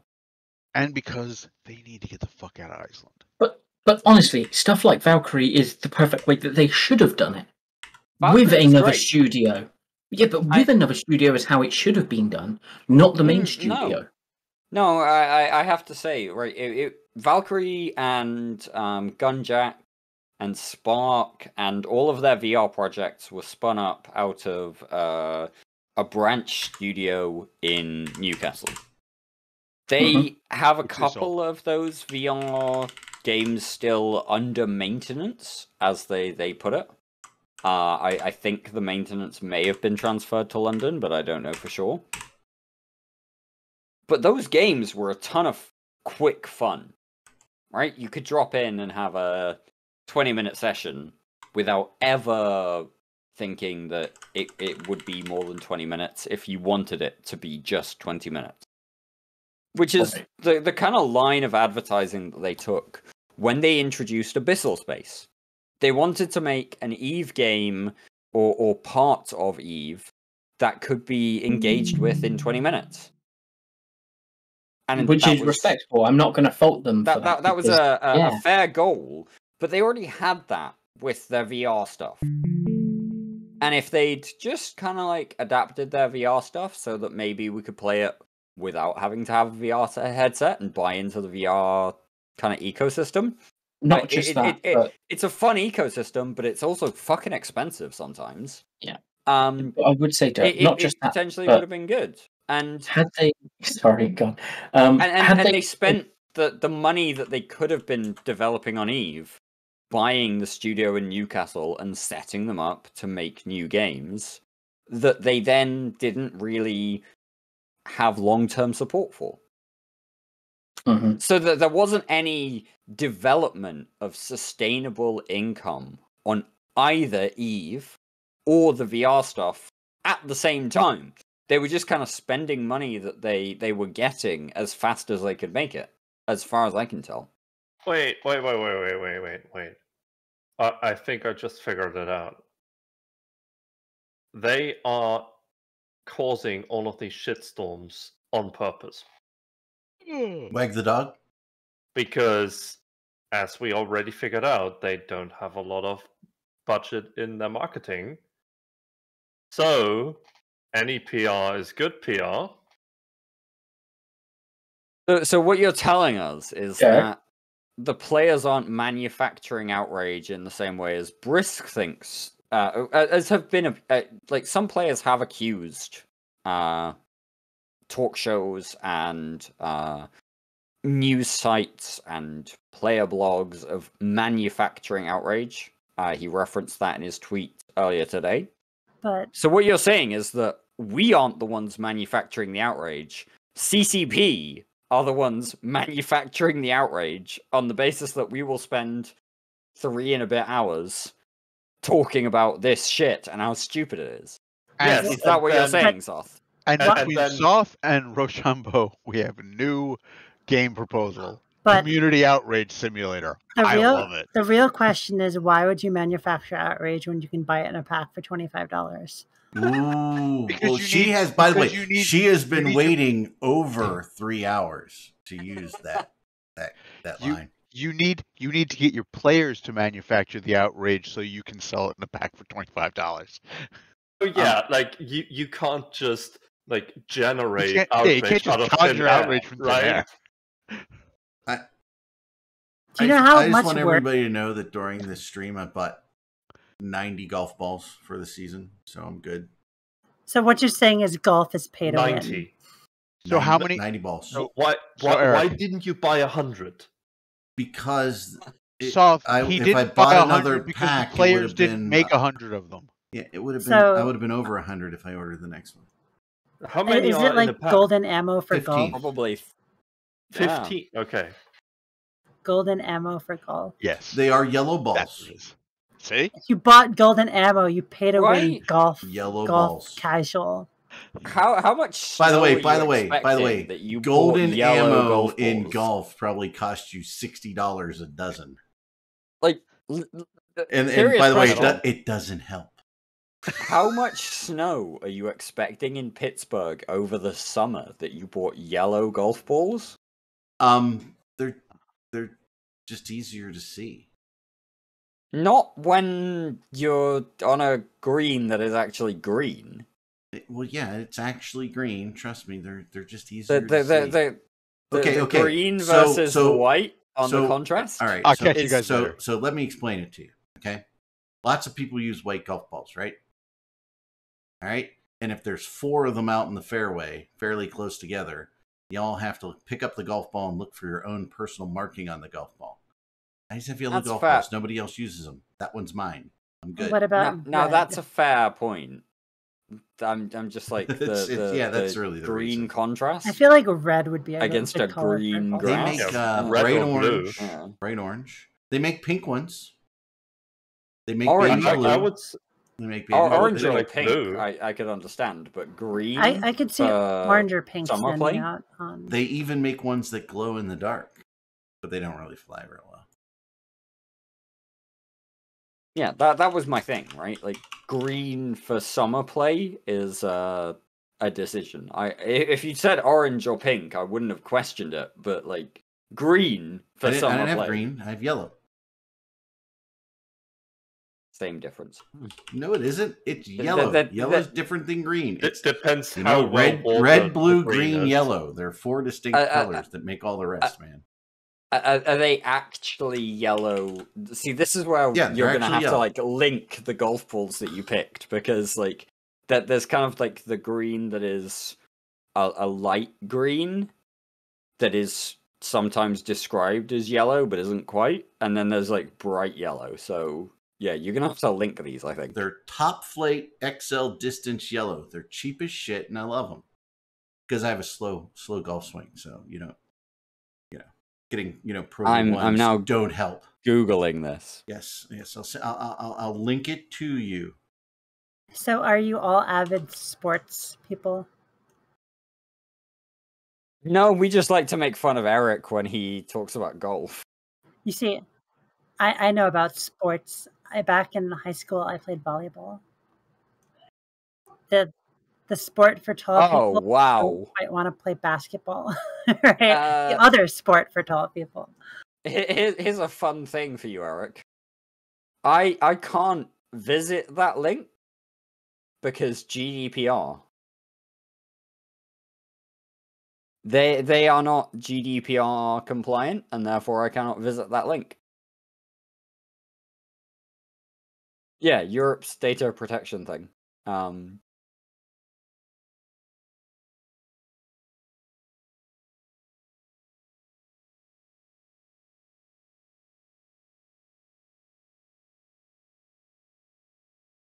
But yeah,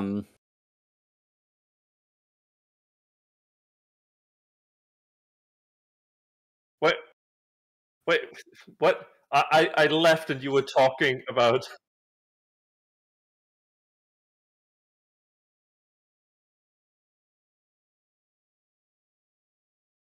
I think Erik, it's hilarious that you're muted. I think it's probably for the best that you're muted. Probably the best that I was muted.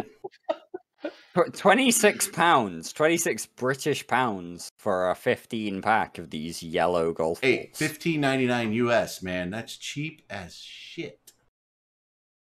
Oh, so the UK is getting gouged, is what you're saying? Well, I mean, no, the dollar's worth you less than the pound.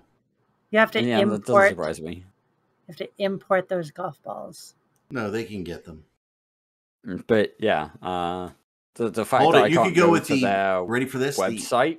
The MaxFly Tour gloss white golf balls, 48 pack, $104. Or the Titleist Pro V1, $57 for 12. Just to talk. By the way, these so are little about EVE hold Online. on. It gets better. We're talking about golf. They're $15.99 if you buy them individually. They are 2 for $25 US. 2 balls for $25 US. We can talk about EVE Online. 30 balls for $25. I was really happy with accidentally getting a Vedmak kill going back to Vitraz last night. By the way, there are Titleist Velocity green golf balls if you want them, 00. I'm just surprised that people are still playing or the Spaceships Online. You know, white and yellow. Spaceships combined. Are still out in space in EVE Online. Yeah, there's a golf I was ball out in last space, night, right? There's one golf and ball. I shot other spaceships that were out in space. And I want spaceships to keep being out in space, so I say words when I see things that I think stop them from being out in space. Like every decision CCP has made in the last few years. I'm trying to figure out, should I, do the whole DoorDash, order a little Dairy Queen, ice cream, and should I tell the rest of the family, or should I just have it delivered for me? That's what I want. Never not order food. You should get it for your whole family. You should get it for yourself and wait until they ask about it. You should get your family food. I always ask my spouse when I'm ordering food.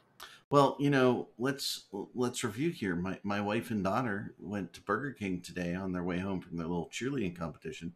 Did they bring food for their husband and sons? And so just because they did a wrong doesn't mean you should do a wrong too. I know, but it really is hard to just be generous when somebody has just so blatantly, got some flame broiled Whoppers and didn't share them with you. I mean, don't you think that's wrong of them? I mean, they need to be punished. They should have called and asked you.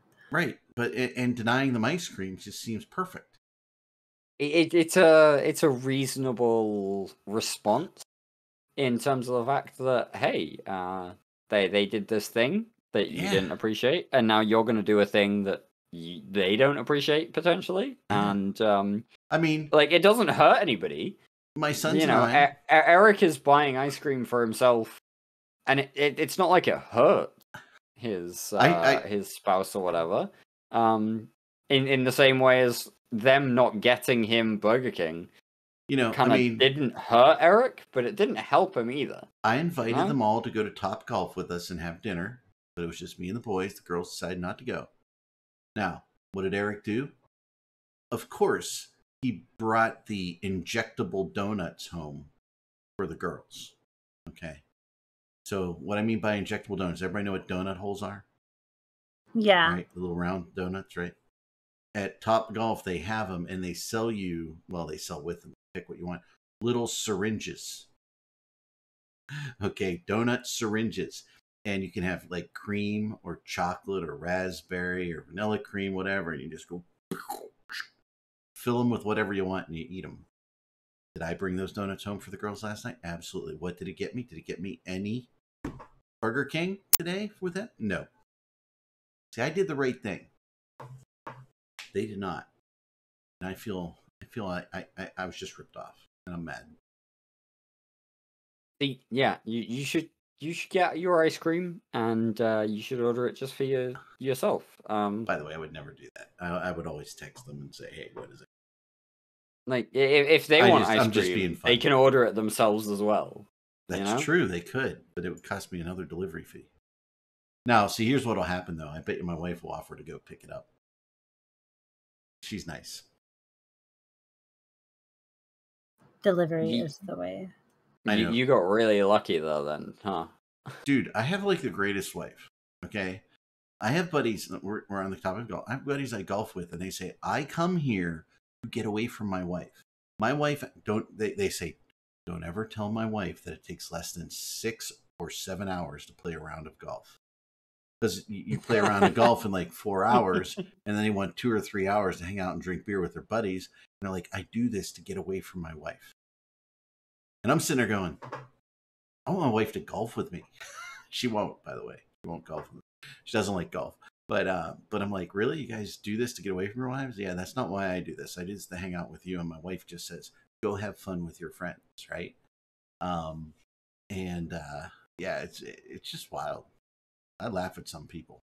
It's like, why did you get married if all you're doing is trying to get away from your wife? Don't understand people who don't like their spouse. Like, there's a lot of like really old jokes like, oh my God, spouse bad. And I'm like, why did you marry that? Right? Now, I will tell you, Mrs. Eric and I make up fun things to be mad about.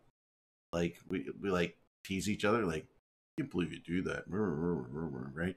And we do complain about each other to each other, but it's all fun and games.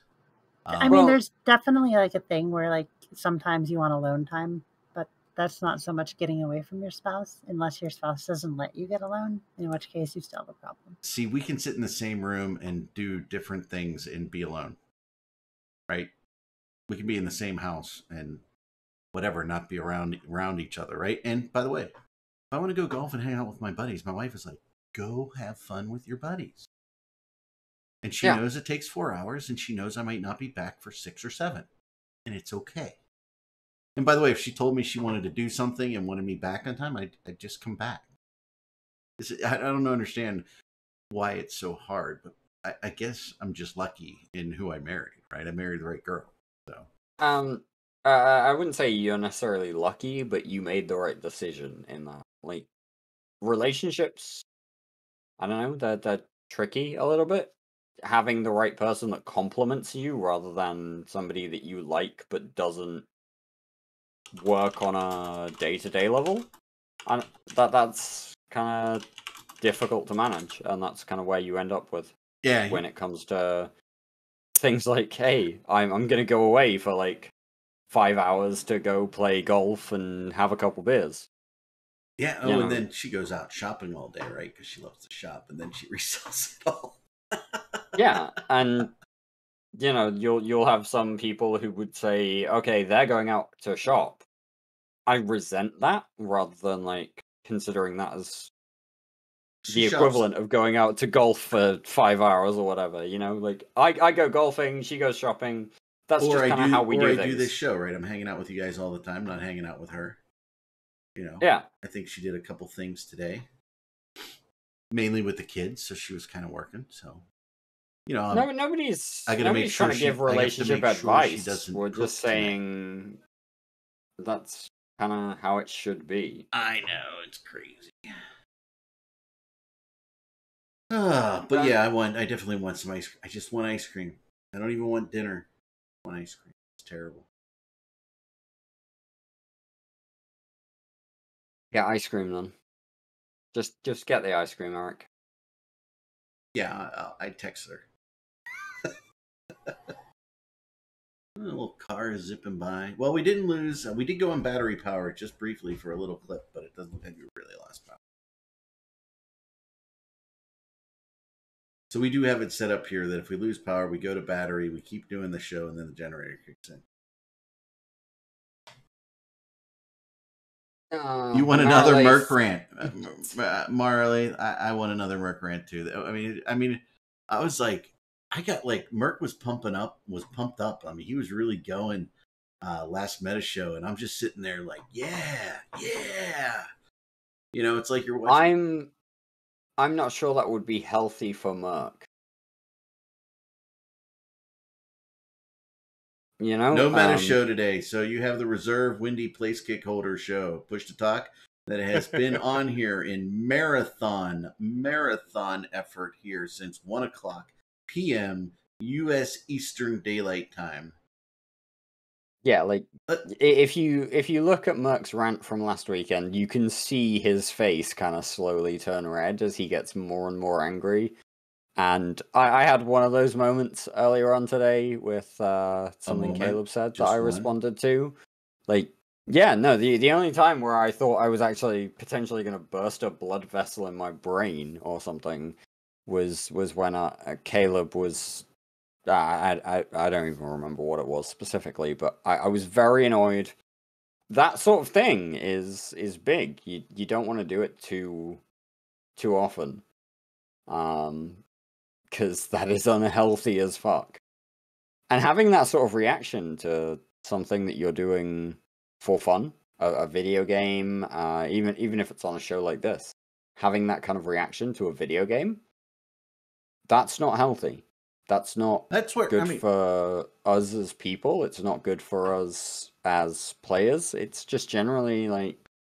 I think that we shouldn't feel like we need to burst a blood vessel in our fucking heads. I really think we should start dealing with CCP the way Mittens was talking about, you know, NFTs and things like that, right?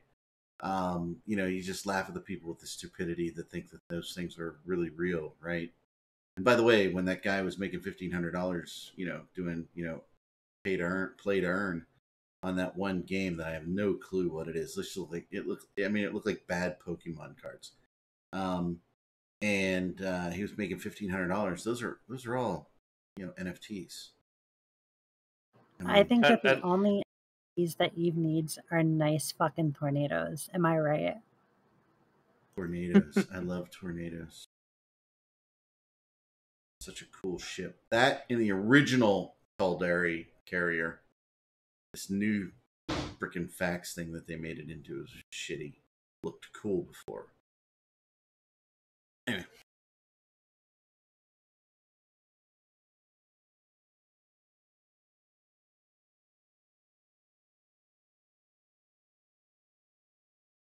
Somebody still hasn't looked at her texts. I mean, I suppose at this point we've been live for 3.5 hours or so. We've all vented our frustrations, I think, pretty clearly. Is there anything else that we want to... Nope. From now on, we're just making fun of CCP when they do stupid things and laugh at how stupid they are. That's it. That's the thing. That's what Mitten said to do about the other thing. I like doing that about CCP. And CCP Hilmar is now CCP chair. Yeah, no, whoa. CCP chair is far more appreciated than CCP Hilmar. Let's not. Is there actually a CCP chair? Because I was making like... Yes. Okay. There is a CCP chair in the same way as there is a CCP table and a CCP lamp. Okay. And a CCP plant. And a CCP plant. They do exist. They are... items. Like there's an actual chair at CCP that is the CCP chair. Yeah, we don't. That's sad. They're not people, but we do have CCP chair and CCP plant and CCP table and whatever else. What's the condition of the monument in Reykjavik? Last I heard, it was in pretty shitty shape, and all the plates were coming off of it. I didn't hear about that. Okay, so I want to do a quick roundup. Meppa is saying that we could give them a tiny bit of slack because they backed down and are taking the CSM with the decisions. And Meppa also says that we won the first round, but the fight isn't over. Okay, here's my response. Ready? Hold it. Ready?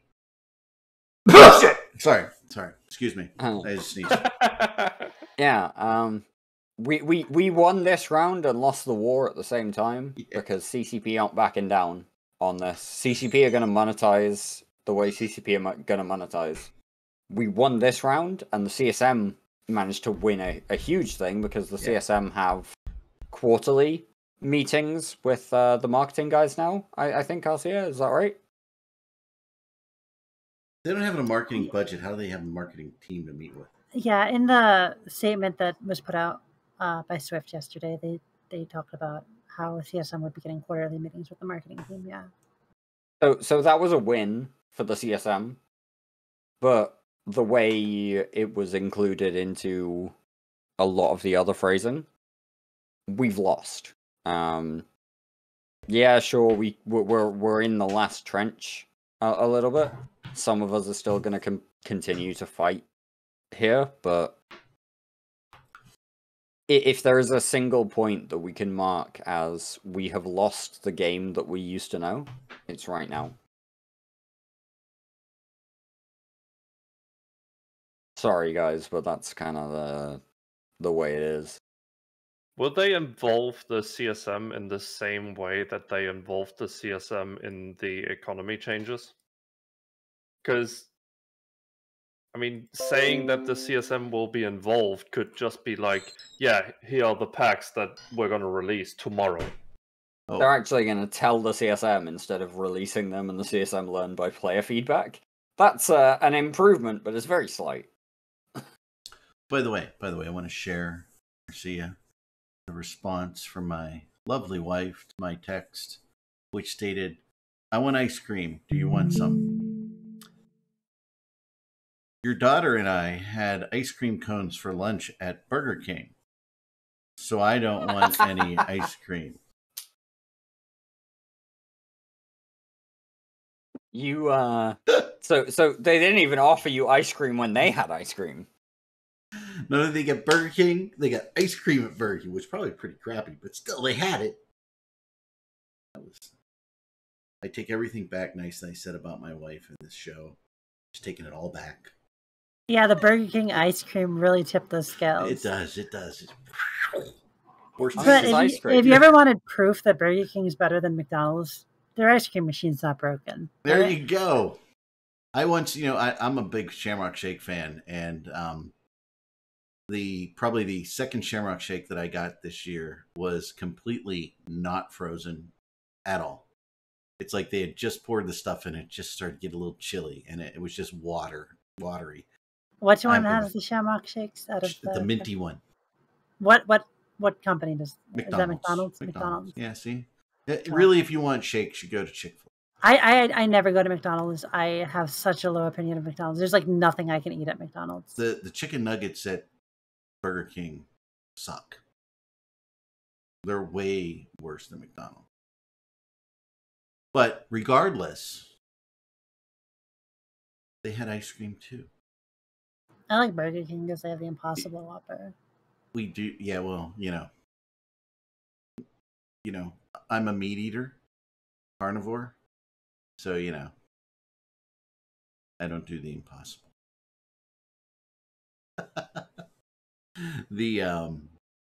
What is it? We do have a running joke. I will walk up to my wife and I say, you're the worst wife I've ever had. And she looks at me, she goes, I'm also the best wife you've ever had. I've only been married once. That's how that works, guys. Actually, this is our 25th anniversary this year in August. How about that? Congratulations. You are putting in time and effort there. Congrats. I don't know where the time went.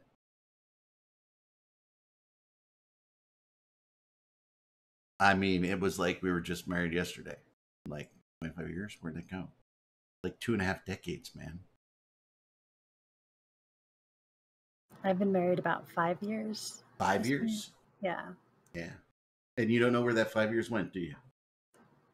It's like time just goes by so much faster than it used to. I think we're all feeling that, and the pandemic and everything didn't. It doesn't help. No. Any little Rugrats? Yeah. Can I ask? Am I allowed to ask Rugrats? I can't afford kids.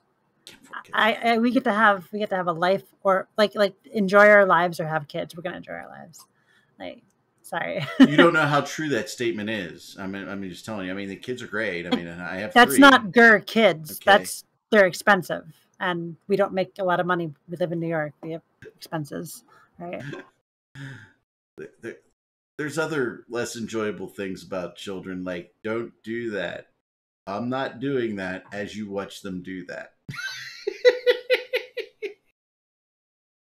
That's okay. I have a 21-year-old and an 18-year-old, and neither one can drive yet. I'm 34 and don't have a car license, if it makes you feel better. You live in New York. I have a motorcycle license. You have a motorcycle license? Oh, yes. Man, you're like a hellraiser. Holy crap. I don't have a motorcycle anymore, but I used to. But you have the license. I still have the license. Yeah, that's true. Yeah. It's not a car license. You would get along, I can't rent a car. You would get along with Mrs. Erik real well. She kind of likes or liked when she was younger motorcycles. It was cheap transportation, right? It's a lot cheaper than a car. That's a big part of it. And they're also more fun. Jesus Christ, bikes are just so much more fun than cars I crashed in 2016, right? Every single person who has a bike or has had a bike has crashed. Everybody can confirm. Yeah. But I was all right because I was wearing head-to-toe gear because I'm smart. Right. But yeah, like if you're on a bike, at some point you're gonna crash. That's just kind of a thing you have to accept and deal with in the whole I'm gonna be a biker kind of decision process. But yeah, like the worst part about the crash was the ambulance bill. Oh yeah, because you have that. A, you have an ambulance bill. B, you had to get an ambulance. Yeah, and like right after I crashed, and like my leg is like completely torn open. Like, I'm not gonna like think to, oh no, I actually have to call an Uber, right? Uber's not gonna take. Thankfully, my bike crashes have all been small enough that they've been. Potentially not crashes necessarily, but they've been small enough that I could get up and walk away with the bike still intact. Yeah, when I crashed, it was like oily road because someone had ripped open their car just prior. Black ice was the thing for me. Yeah. Yeah, I just slipped, and I was going like 50 kilometers an hour. At that point, you get pretty scraped up, but you're not like. No, I was needing medical attention, kind of thing. Like I got up, I looked myself once over, and I was like, man, this was almost fun. And I actually met the guy who had ripped open his car when I went to the gas station, like 200 meters on. He was there with his like car completely wrecked. Because he went, there was a roundabout, and he went over the roundabout instead of around it. So he ripped open everything. Yeah. Jesus. No, thank you. My mother took her oil pan off the bottom of her Mercedes, too. You know how you go into parking places and they'll have little cement things in front so your wheels don't go forward? Yeah, she decided to drive over those and go straight. But it like honestly was a lot of fun. Like, I'm not a motorcycle guy. I have been on a motorcycle once. I was 4 with my dad in the. It's kind of scary. It's kind of scary, but it's a lot of fun. He let me drive, and that was the day he sold the bike. The guy who bought it wrecked it a week later. You have to kind of lean into the fun of it. You've kind of got to grasp that little bit of fear. Hey, you are open to the elements with no kind of compensation. You know, if a car crashes, you've got crumple zones and stuff. It's mostly with a scary bike, you it's you, but you have to kind of grasp that idea that you are in control. You're in control of you. It's just like the other people that are scary. Yeah, the other people are the more scary part for sure, but it's a ton of fun because you're in control. You can make the decisions and kind of go places that cars really can't. It's also it depends a lot of what kind of driver you are and where you are driving. Like I live like in the middle of nowhere, right? And I'm a pretty passive driver, so probably a bit safer than someone who, you know, is a speed freak who drives like in a huge city. I mean, how fast can you go in a huge city? Well, I mean, even on like a highway. So... You can go pretty fast in a big city if you want to push it. You know, like it's just a bad idea. It's a bad idea. Yeah, that's what I'm saying. Do it. Like when I crashed, I wasn't going that fast. It was like 30 miles an hour, I think. Doesn't take much. Yeah, I mean, if it was much faster, it could have been really bad, I think. Thankfully, I was like not speeding, right? I like my car big, giant, wrapped around me. I'm good. On the road. I'd rather have the. I'll take the subway or a bus. I mean, like the subway or whatever is great, but if I have to be in charge of a vehicle, I'd rather have the more agile thing that I can make decisions about pretty quickly than the thing that's wrapped around me. Dirk, let's be honest. You really drive a Vespa. Vespas are cool. For Dirk? I have never ridden a Vespa in my fucking life. I don't know what you're talking about there. I like how you're really quiet for a while. Like, how do I respond to that? Where's Erik getting that? Like he made it up. Yeah, I mean, I've never owned a superbike. What is it? What is that movie? What is that movie? There's a lot Wedding of, like, Singer, right? The dude drives a Vespa around. There's a lot of like really cool, like small road vehicles that are not quite bikes, but kind of like if you've ever been to like Japan or something, and I think a lot of them are like really cool. Like they're really small road vehicles that like aren't quite bikes, but they're definitely not like cars. Yeah, like I've never owned a super bike, and I've never done the scooter lifestyle, which is kind of what I associate with Vespas, like the scooter kind of style. I've never done that, but yeah, bikes. Hardcore scooter gang, right? I had a super bike, and then I switched over to a big BMW. Yeah, GB has it right. If you're getting into things, don't buy what he refers to as a crotch rocket. That's a very good point. Those are very comfortable over long distances, aren't they? You should start out at like 175cc or something kind of bike, and kind of build up from that just to get the experience. That was about where I was before I moved for uni, and then stopped kind of like having a personal vehicle. But yeah, it's a ton of fun. It is a ton of fun.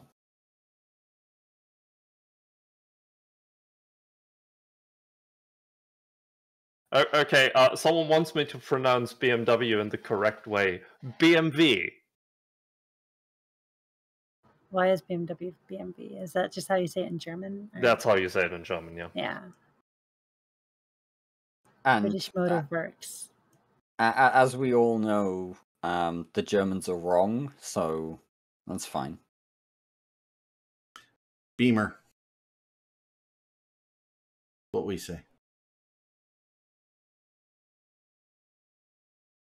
The fun part is that you know the thing about BMW drivers not having indicators? What do you mean indicators? They don't have indicators. Turn signals? Yeah. Like we have the same saying in Germany, so it must be something with the cars. Yeah, I'm pretty sure we know BMW is a German brand. That's why the angry German is telling us how to pronounce it. But again, like BMW drivers don't have what's an indicator? What's an indicator? A turn signal, probably. Turn signal? Right? Yeah. They indicate which way you're gonna go. Eric. Turn signal. Good luck, everybody else. Just turns. But also, those are yellow in Europe, not red. Yeah, brake signals are red in Europe. I mean, why wouldn't they be? And also, like, indicators are more of an orange than a yellow, Soth? Yeah. Our turn signals are yellow, right?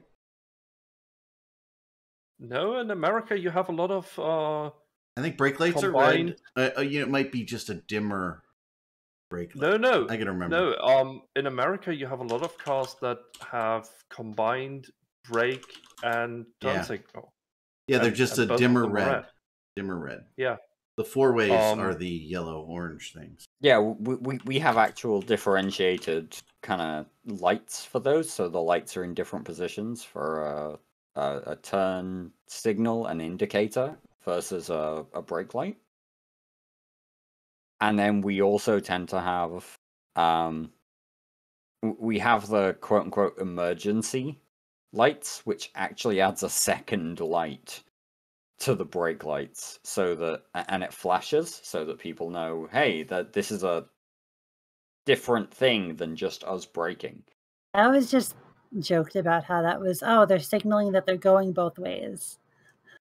Because it's just like both turn signals are flashing. Yeah, and when we have an emergency thing, the indicators don't show up, it's just the brake lights. With another light, generally. And flashing. There's a really old skit from a kids show, where they are like explaining what the turn signals do on a car. Where you're saying like it's indicating left, it's going left, indicating right, going right, and then they turn the warning signal on, and the car splits in half and goes both ways.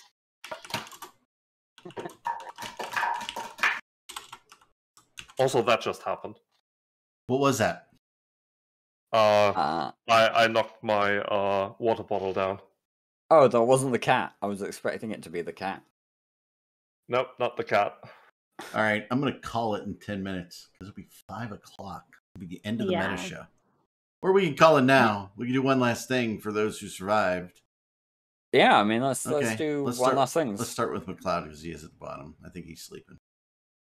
I mean, I'm still in the remote rep battleship brawl fleet at the moment, and it's kind of crazy. Cool. Where is that happening, McLeod? Oh shit, right? It's happening in shit right now in and what is the whole thing about this battleship brawl? It's basically just a massive free-for-all battleship brawl, and we're going to be donating a whole bunch of Plex to the Plex for Good thing. Nice. So turning up to the battleship brawl would be supporting the real-life humanitarian crisis in Ukraine, right? Yes, it would. So people who turned up to oh shit right now with a ship of some size, preferably a battleship, would be, doing their part a little bit. Yeah, pretty much. I mean, there's a lot of fleets going on, so but it's crazy. We're basically staying until every single one of our ships are dead. Everybody's coming in wanting ice cream, just so you know, because I texted them all. Well, make them go get ice cream. None of them can drive, okay? The closest one to being able to drive is the 12-year-old. Let's be clear. She'll have her license before the others. And a Tesla, because that's what she wants to drive. Wow, that's expensive. I know. I told her. I told her she's going to need a very special husband. She'll be a challenge. There was a question in Twitch chat that I don't actually know the answer to. which is how long is this Plex for Good Ukraine situation going to go on for? I think realistically it's going to go on for as long as the current conflict is going on. I don't think it's a war, not a conflict. Oh wait, actually, that there is a big thing. CCP have stated that the campaign is active and will run until midnight on Tuesday, March 22nd. Whether or not they extend that, I would possibly expect them to extend it in light of what is going on currently. But it will, at the very minimum, run for another 3 days or so. I did a quick Google. But it's a very good cause. It is a humanitarian atrocity. I don't think anybody would argue that on the panel. And if you can donate, you should donate. By the way, Monkey, it's only a special operation if you're a Soviet. Just to be clear. Did you see all the photoshopped movies and books with like Tolstoy's Special Operations and Peace, or like Star Special Operations? No. It's not Special Operations and Peace. It's Special Operations and Special Operations. Good point. So that was a hell of a sidetrack on the one last thing. Do we want to move on to the next thing? Sure, Smug, you're up. Soth, go.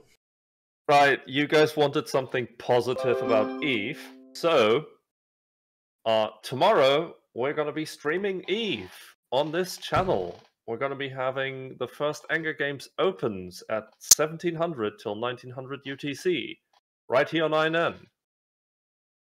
Wow. Look at him, he's smiling, right? Earlier in the show, somebody asked when is Soth gonna smile, right? And I didn't get a chance. I was gonna say he's just channeling Gurney Halleck. I am smiling, but no, he's actually smiling now, ladies and gentlemen. It's fantastic. Not so he does angry as we were led to believe, is he? All right, Dirk. One last thing. I suppose my one last thing, we've talked about a lot of topics today, but my one last thing has to be congratulating the newest member of the community team on their new job, CCP Zealous, otherwise known as Zalus. I'm not sure how to say that. I think it might be Zalus rather than Zealous. Zealous? Or Zealous. Either way, it's a person otherwise known as General Stargazer, who is a massive community contributor, previously done a ton of stuff with EVNT. They are going to be primarily focused on tournament stuff as well as doing the usual community team things.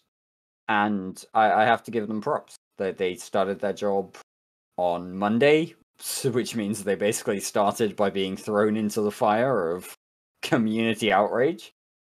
But yeah, he's a great guy, and I wish him very well in his new role as a CCP community developer. Fantastic. Marcia? If you want to hear something good about Eve, it's that it has all of your smiling faces in it. Aww. All right, I don't know whether to kill her or like her, guys. I'm not sure.